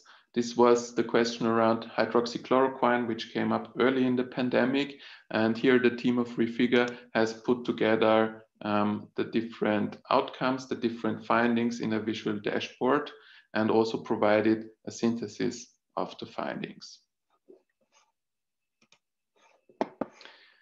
Yeah, as I just said, the knowledge map is curated by the team of Refigure together with input from the community, and it's designed and developed by Open Knowledge Maps. The data source in this case is a spreadsheet. That was the easiest way for us to set it up. So this was done in just a few months' time. We set up this spreadsheet and connected it to our knowledge maps in order to make it possible to have a fully curated knowledge map.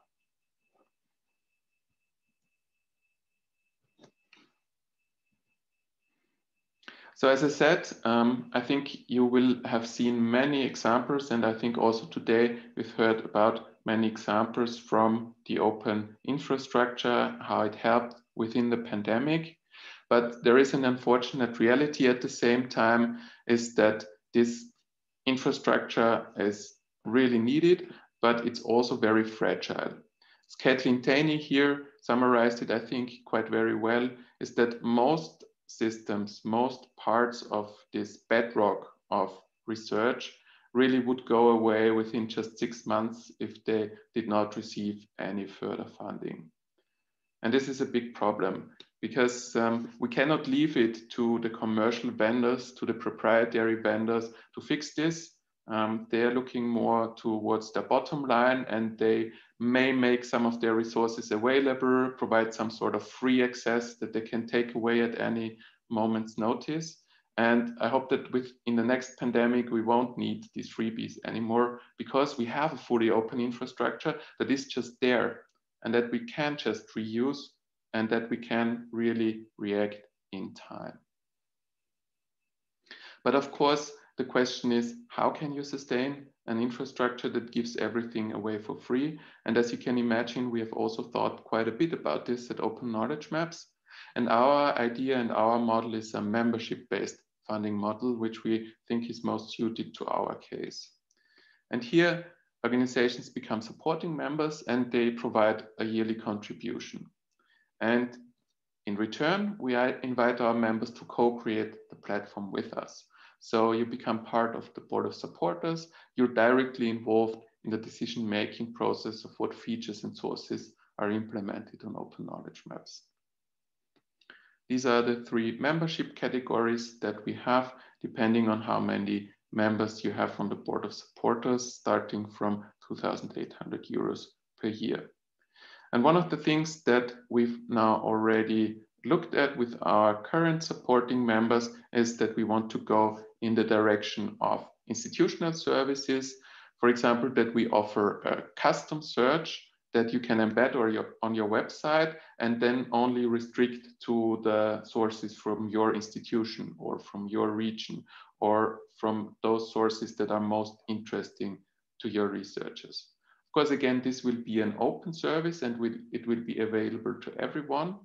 But we believe that this then brings about a certain useful interplay between Open Knowledge Maps and the organizations, where we can learn more about their needs and include them in the technical roadmap, in addition to the needs of the community that we get from the Enthusiasts program and via other channels, and the needs of the platform, which are managed by us.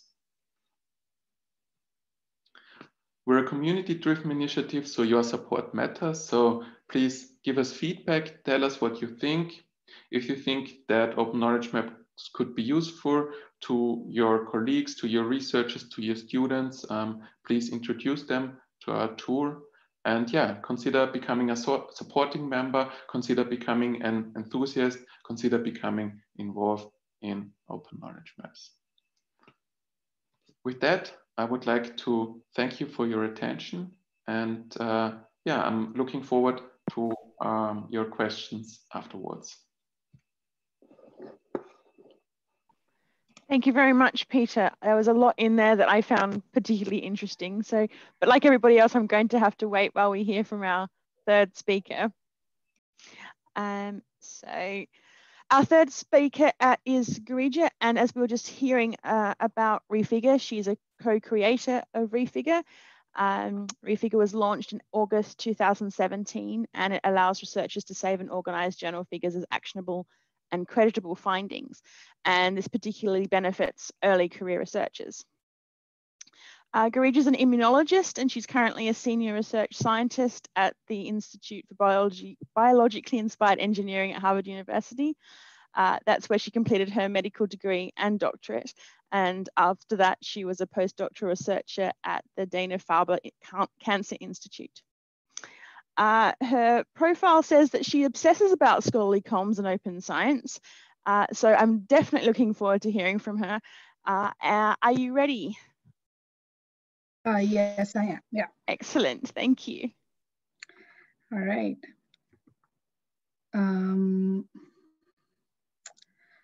So I'm going to switch between a presentation and a demo today.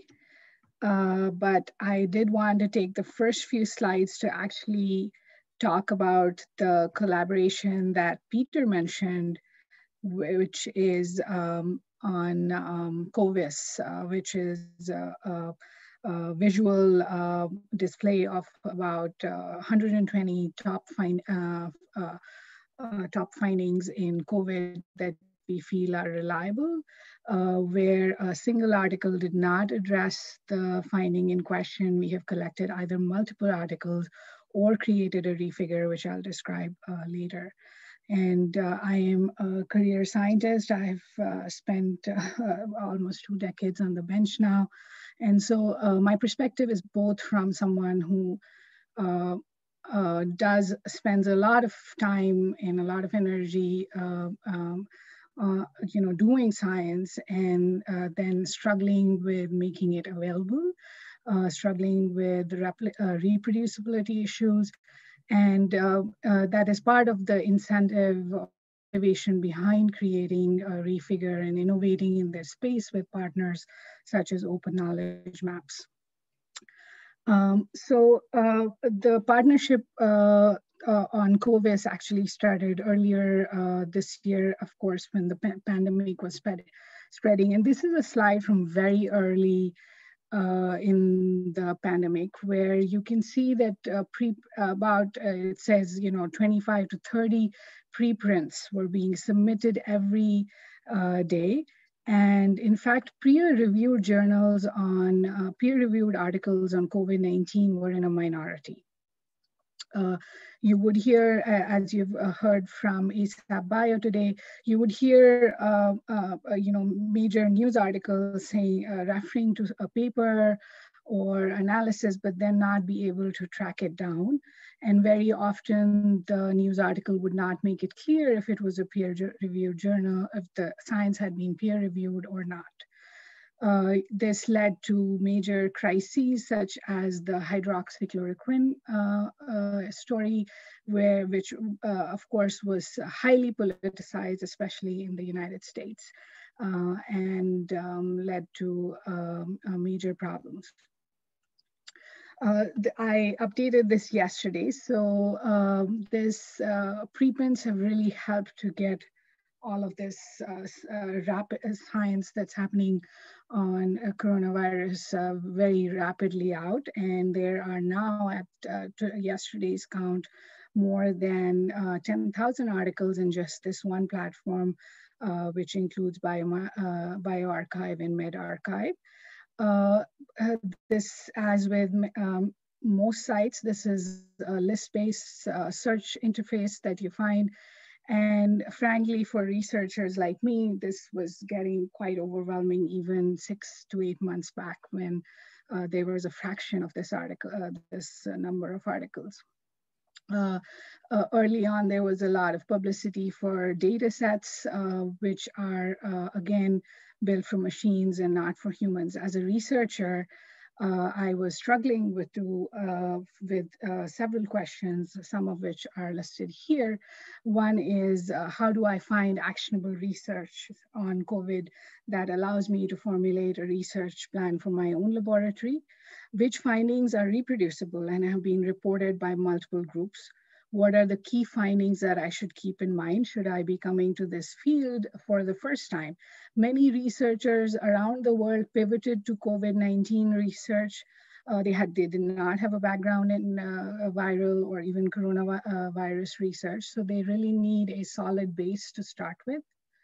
Where can I share and comment on what I think is important or conversely unreliable? How do I keep track of it all? Is there a single place where I can look for preprints, journal articles, and databases together? Where can I find collaborators who are working on a similar or a complementary solution? I will not claim that we have addressed all of these, but we have addressed several issues with COVIS, where you can now go and find most important reproducible research sorted into categories. It's very visual, it's very easy to find. Our curation team consists of community reviewers. So we have people who are finding research in their own expert areas and contributing to it. We have a contribution page where you can say that this is research that you think is important and it should be included. So this is how the collaboration with Open Knowledge Maps to create COVIS came about. And I do hope that you guys visit Open Knowledge Maps and COVIS and check it out. I'm now going to move on to Refigure, which is a project that we have been working on for several years now. We are a socially minded startup, and our mission is to make science more democratic, remixable, crowdsourced, and rapid. I want to especially mention my co-founder, Dr. James Aiken, who's also in the call today, as well as support that we have received over the years from MIT Press, from eLife, which partly funded the first version of Refigure, from Force 11, as well as the Mozilla Science Lab. We have a very small team, and again, thanks also to Mass Life Sciences Center, through where we get several very talented undergraduate or community college students to serve out their internships at Refigure, and their work has been immensely, immensely valuable. So what is the problem? I discussed several problems earlier, but if you look at the structure of a scientific paper in biomedicine, it's basically a vertical stack. In fact, it's pretty much a silo. Each paper is made up of multiple figures and supplemental figures. This represents years of data, and each figure in itself can contain many actionable findings. What happens with the storytelling sort of long form format is that we leave the author to connect these findings, and sometimes in fact, if the author wants to get published, they are forced to connect these findings. And basically, as a researcher, you may disagree with the story behind the paper, but you might agree with many, many findings in each individual experiment. These tens to hundreds of findings per paper are often behind a paywall. And again, to reiterate my point, this represents a silo of years and years of work. So on Refigure, very simply, users save, remix, and discuss scientific findings as collections of figures. I'm going to give you a demo, and then I will come back to some use cases.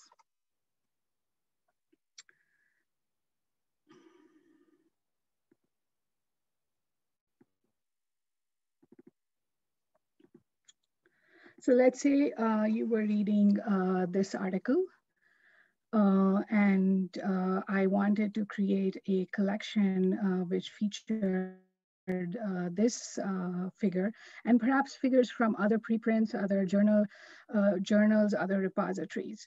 But in this case, my collection is basically independent of what the author's interpretation is. Perhaps I'm commenting on whether this finding has been seen in other papers. Perhaps I'm commenting on the reagent used to create this image. It really depends on the use case. So if I hit create a new refigure, and this extension is freely available from the Chrome store, I can give it a meaningful title. In this case, I will just say OpenCon test. You can provide a description, which you'll see is really a synthesis of your collection. You can provide keywords. You can keep this collection private or make it openly available. So I hit create here. And if I hit click on the refigure or on the figure, you'll find that the figure, basically the extension will tell you that the figure has been collected. For many platforms, it will auto capture the URL of the article, the legend. You can write your own notes. Here, you could have all the authors here. This does not happen with every journal, but we've tried to make it work for several sources. And basically this captured figure will show up as part of your collection here. And you can keep adding to this collection and create multiple visual insights into one collection. I'm going to go back to my presentation now. Can people see this presentation? Yeah. Okay, cool. So let me share the use cases. The first one, which actually Peter also referred to, is basically collections on COVID. And in this case, this is on hydroxychloroquine, which is a widely prescribed drug. And there was some data suggesting that it might be beneficial in COVID. It turned out that there were issues with the analysis of the data, and different studies reported different things.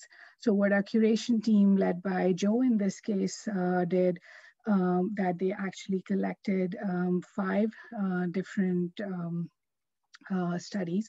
So instead of your analysis of this question being informed by a single paper that you ran across or a single news article, you could actually go and find all the open studies that we could track in one single visual dashboard. This also allowed us to provide public commentary and review of preprints. Many of the figures featured in refigures, as we call these visual collections, are from preprints. And this allows readers, experts, informed citizens, and librarians to comment on reproducibility or showcase new insights. Another use case here from Stephanie, whose picture you saw earlier, who is an undergraduate student, is the refigure is being used for student research projects. For instance, in this case, you see a very valuable collection, again, created from multiple articles. So you see here, there are total 5 images. In this case, all the 5 images are actually coming from different articles, where Stephanie is commenting on the infection and severity of COVID-19 and the differences in men and women. This is an extremely valuable resource, and we really democratized the research and allowed an undergrad student to have this ability to do this. A student research can be directly deposited into refigure.org. This is a new backend repository feature that we are about to release in January 2021. Student research from anywhere can be refigured in either institutional or publicly available repositories, for instance. Educators, librarians, and peers can also create educational resources using this tool. Use case 3, which we just started discussions on over the last year, which were halted by the pandemic, are whether this would be valuable to publishers. Often publisher web pages look like this. There is a list of issues and a list of articles. And again, this is not a very engaging way to present the information. And it's also, an article really has most of its view early in its life when it's being shared in social media and all. And this allows publishers to really evergreen their content. They can create visual collections. They can actually, if they feel that some of their older articles have, let's say, a relevance to a very topical issue such as the pandemic, they could create collections like that. That's just shown here. How is Refigure helping during COVID? I'm again going to step out of my presentation for a minute and show you the multiple COVID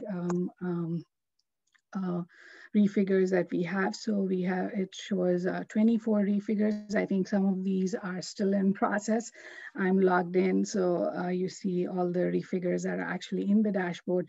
But I believe we have around 15 that are publicly available, ready for, which have been reviewed, looked at by multiple people. And they range on different topics: neurological consequences of COVID-19 infection, COVID-19 and coagulation. Could BCG vaccine help to alleviate COVID-19 infection and reduce mortality? Again, we are trying our best to use this tool to help during the pandemic. I just have a final slide to conclude, my thoughts. This is our contact information here. Refigure is free to use. You just have to download the extension, and the code is available open source. I encourage you all to try it and try to create your first collection today.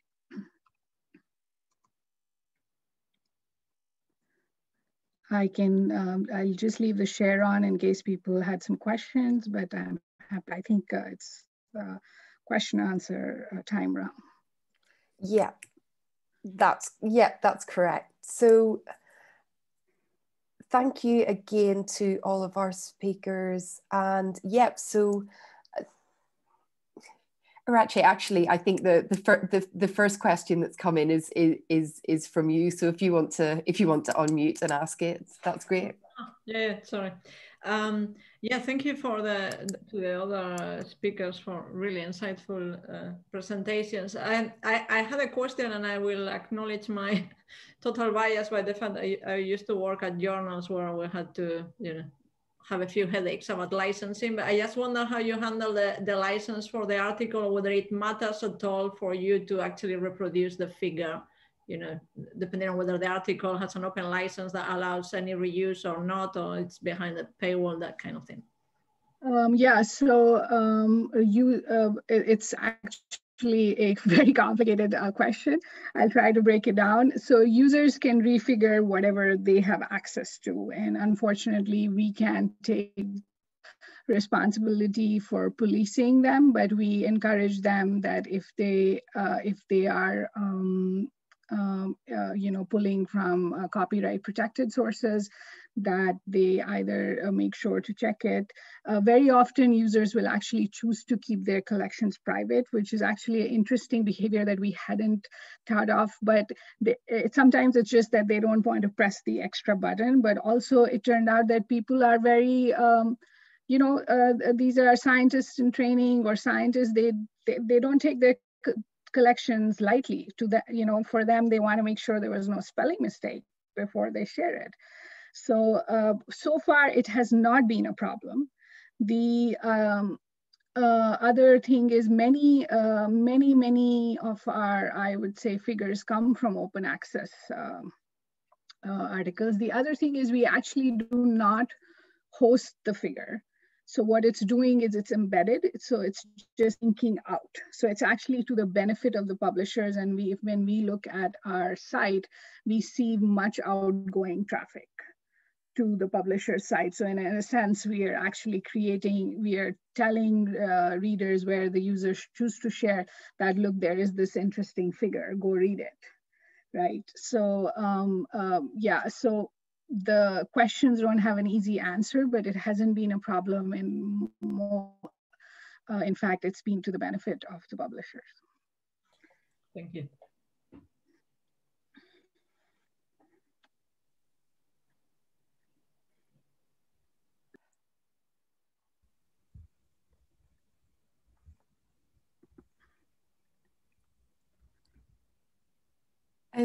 I've got a question that's come in is to Arache.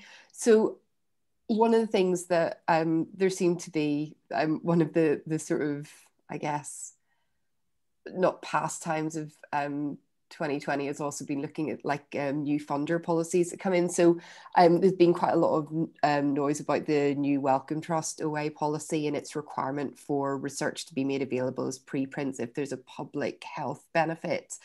I wonder, which I think, personally is a positive, is a positive step forward, but is this something that, just if you wanted to, well, any of the panelists really, if you wanted to sort of share your thoughts on that and sort of any engagement that you've seen from funders, bar the ones that are obviously sort of funding ASAP Bio in the first place?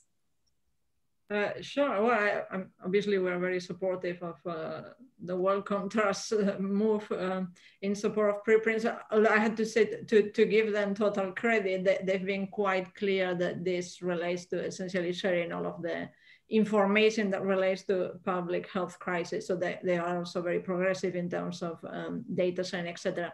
I think it's a great move that underscores the value of open science and how we have seen fantastic progress this year that wouldn't have been possible without all of the researchers coming together, the collaborations that are allowed by rapid sharing and open sharing, etc. In terms of funders, I mean, obviously there are many funders still that don't necessarily have policies around preprints. So we are hoping to see some, I guess, move in the direction of being more encouraging of preprints in the future. And I think that what has happened this year will really give a boost of progress in that direction. There are a couple of examples of funders that are very encouraging of preprints and actually have even mandated preprints across the board, not only in the context of a public health crisis. And these are the Chan Zuckerberg initiative.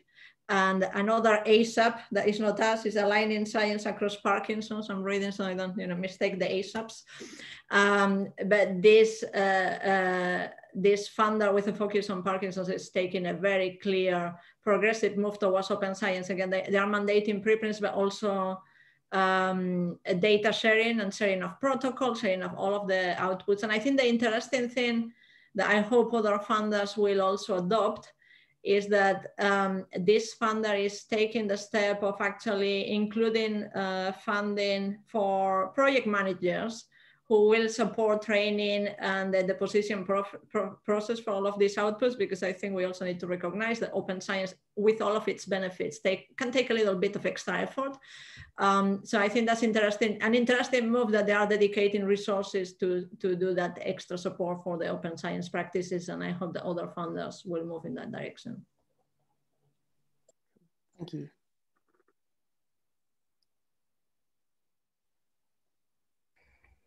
I think we also have a question for Peter, which was, why would you want to restrict an open knowledge map search to an institution?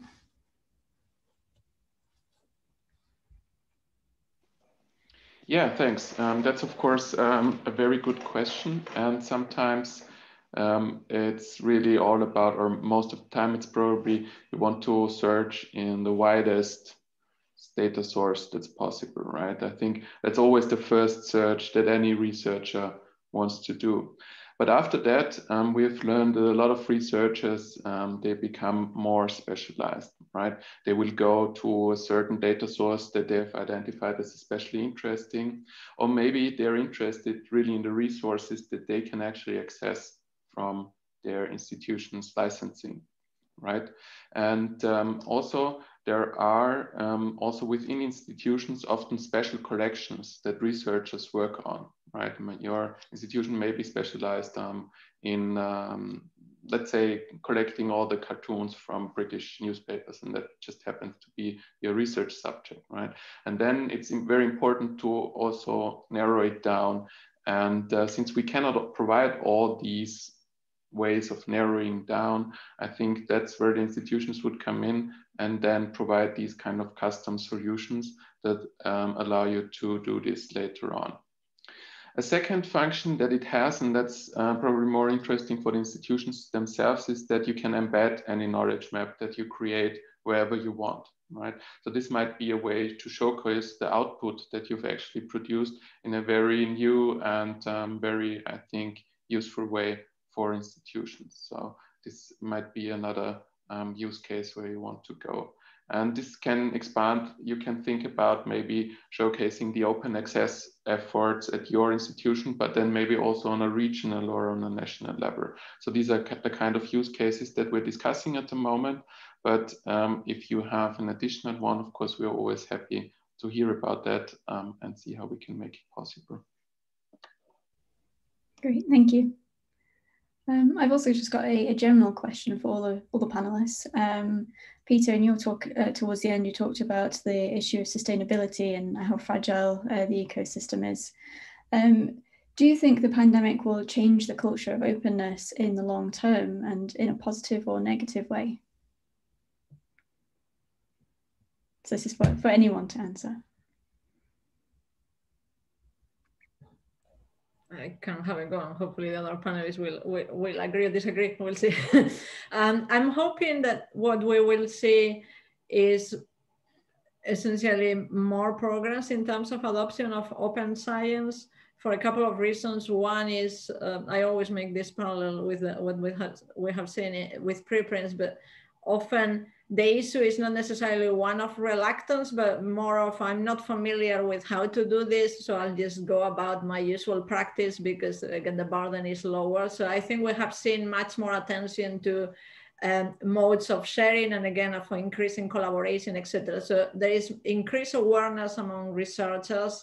And then I'm hoping that there will be a recognition of the value that openness has brought to, again, making sure that we could address the crisis that was unfolding. And I don't think we would have gotten to the point of having so many promising vaccines in December if we hadn't worked in this open manner. So I'm hoping that there will be some progress in that direction. The question about sustainability is, I think, a perennial one in this space. So I'm hoping that maybe we'll come back to that with perhaps more creative options. And as with many things, we'll have a number of approaches to this. Again, I've seen some membership models, some other things. We may need to take different approaches to make sure that different initiatives are supported.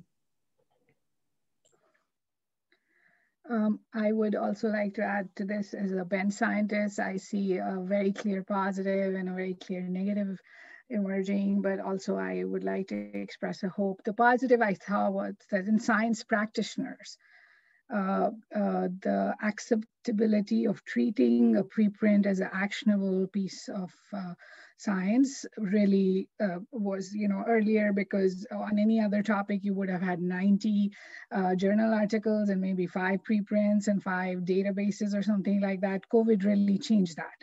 If I wanted the latest information, I had to rely on preprints, and it really got over the hurdle of sort of treating them as the poor second cousin or, something like that. Unfortunately, when it came to publishing, I feel that as scientists, we are still subject to the same pressures and career issues and stuff. However many preprints I published during the COVID period, I don't think they will count, unfortunately, towards productivity very often, or the CV. So I feel that we just feel even more beleaguered given how the world has changed during COVID. But my hope is that, having seen how preprints really contributed to dissemination of science, that funders will actually engage more. I remember the conversations in 2019 were about funder fatigue, and many of our collaborators who were nonprofits and ourselves who are small startups, we were struggling. And of course, 2020 in some cases has made things worse on that front. But I hope that this leads to re-engagement with the topic.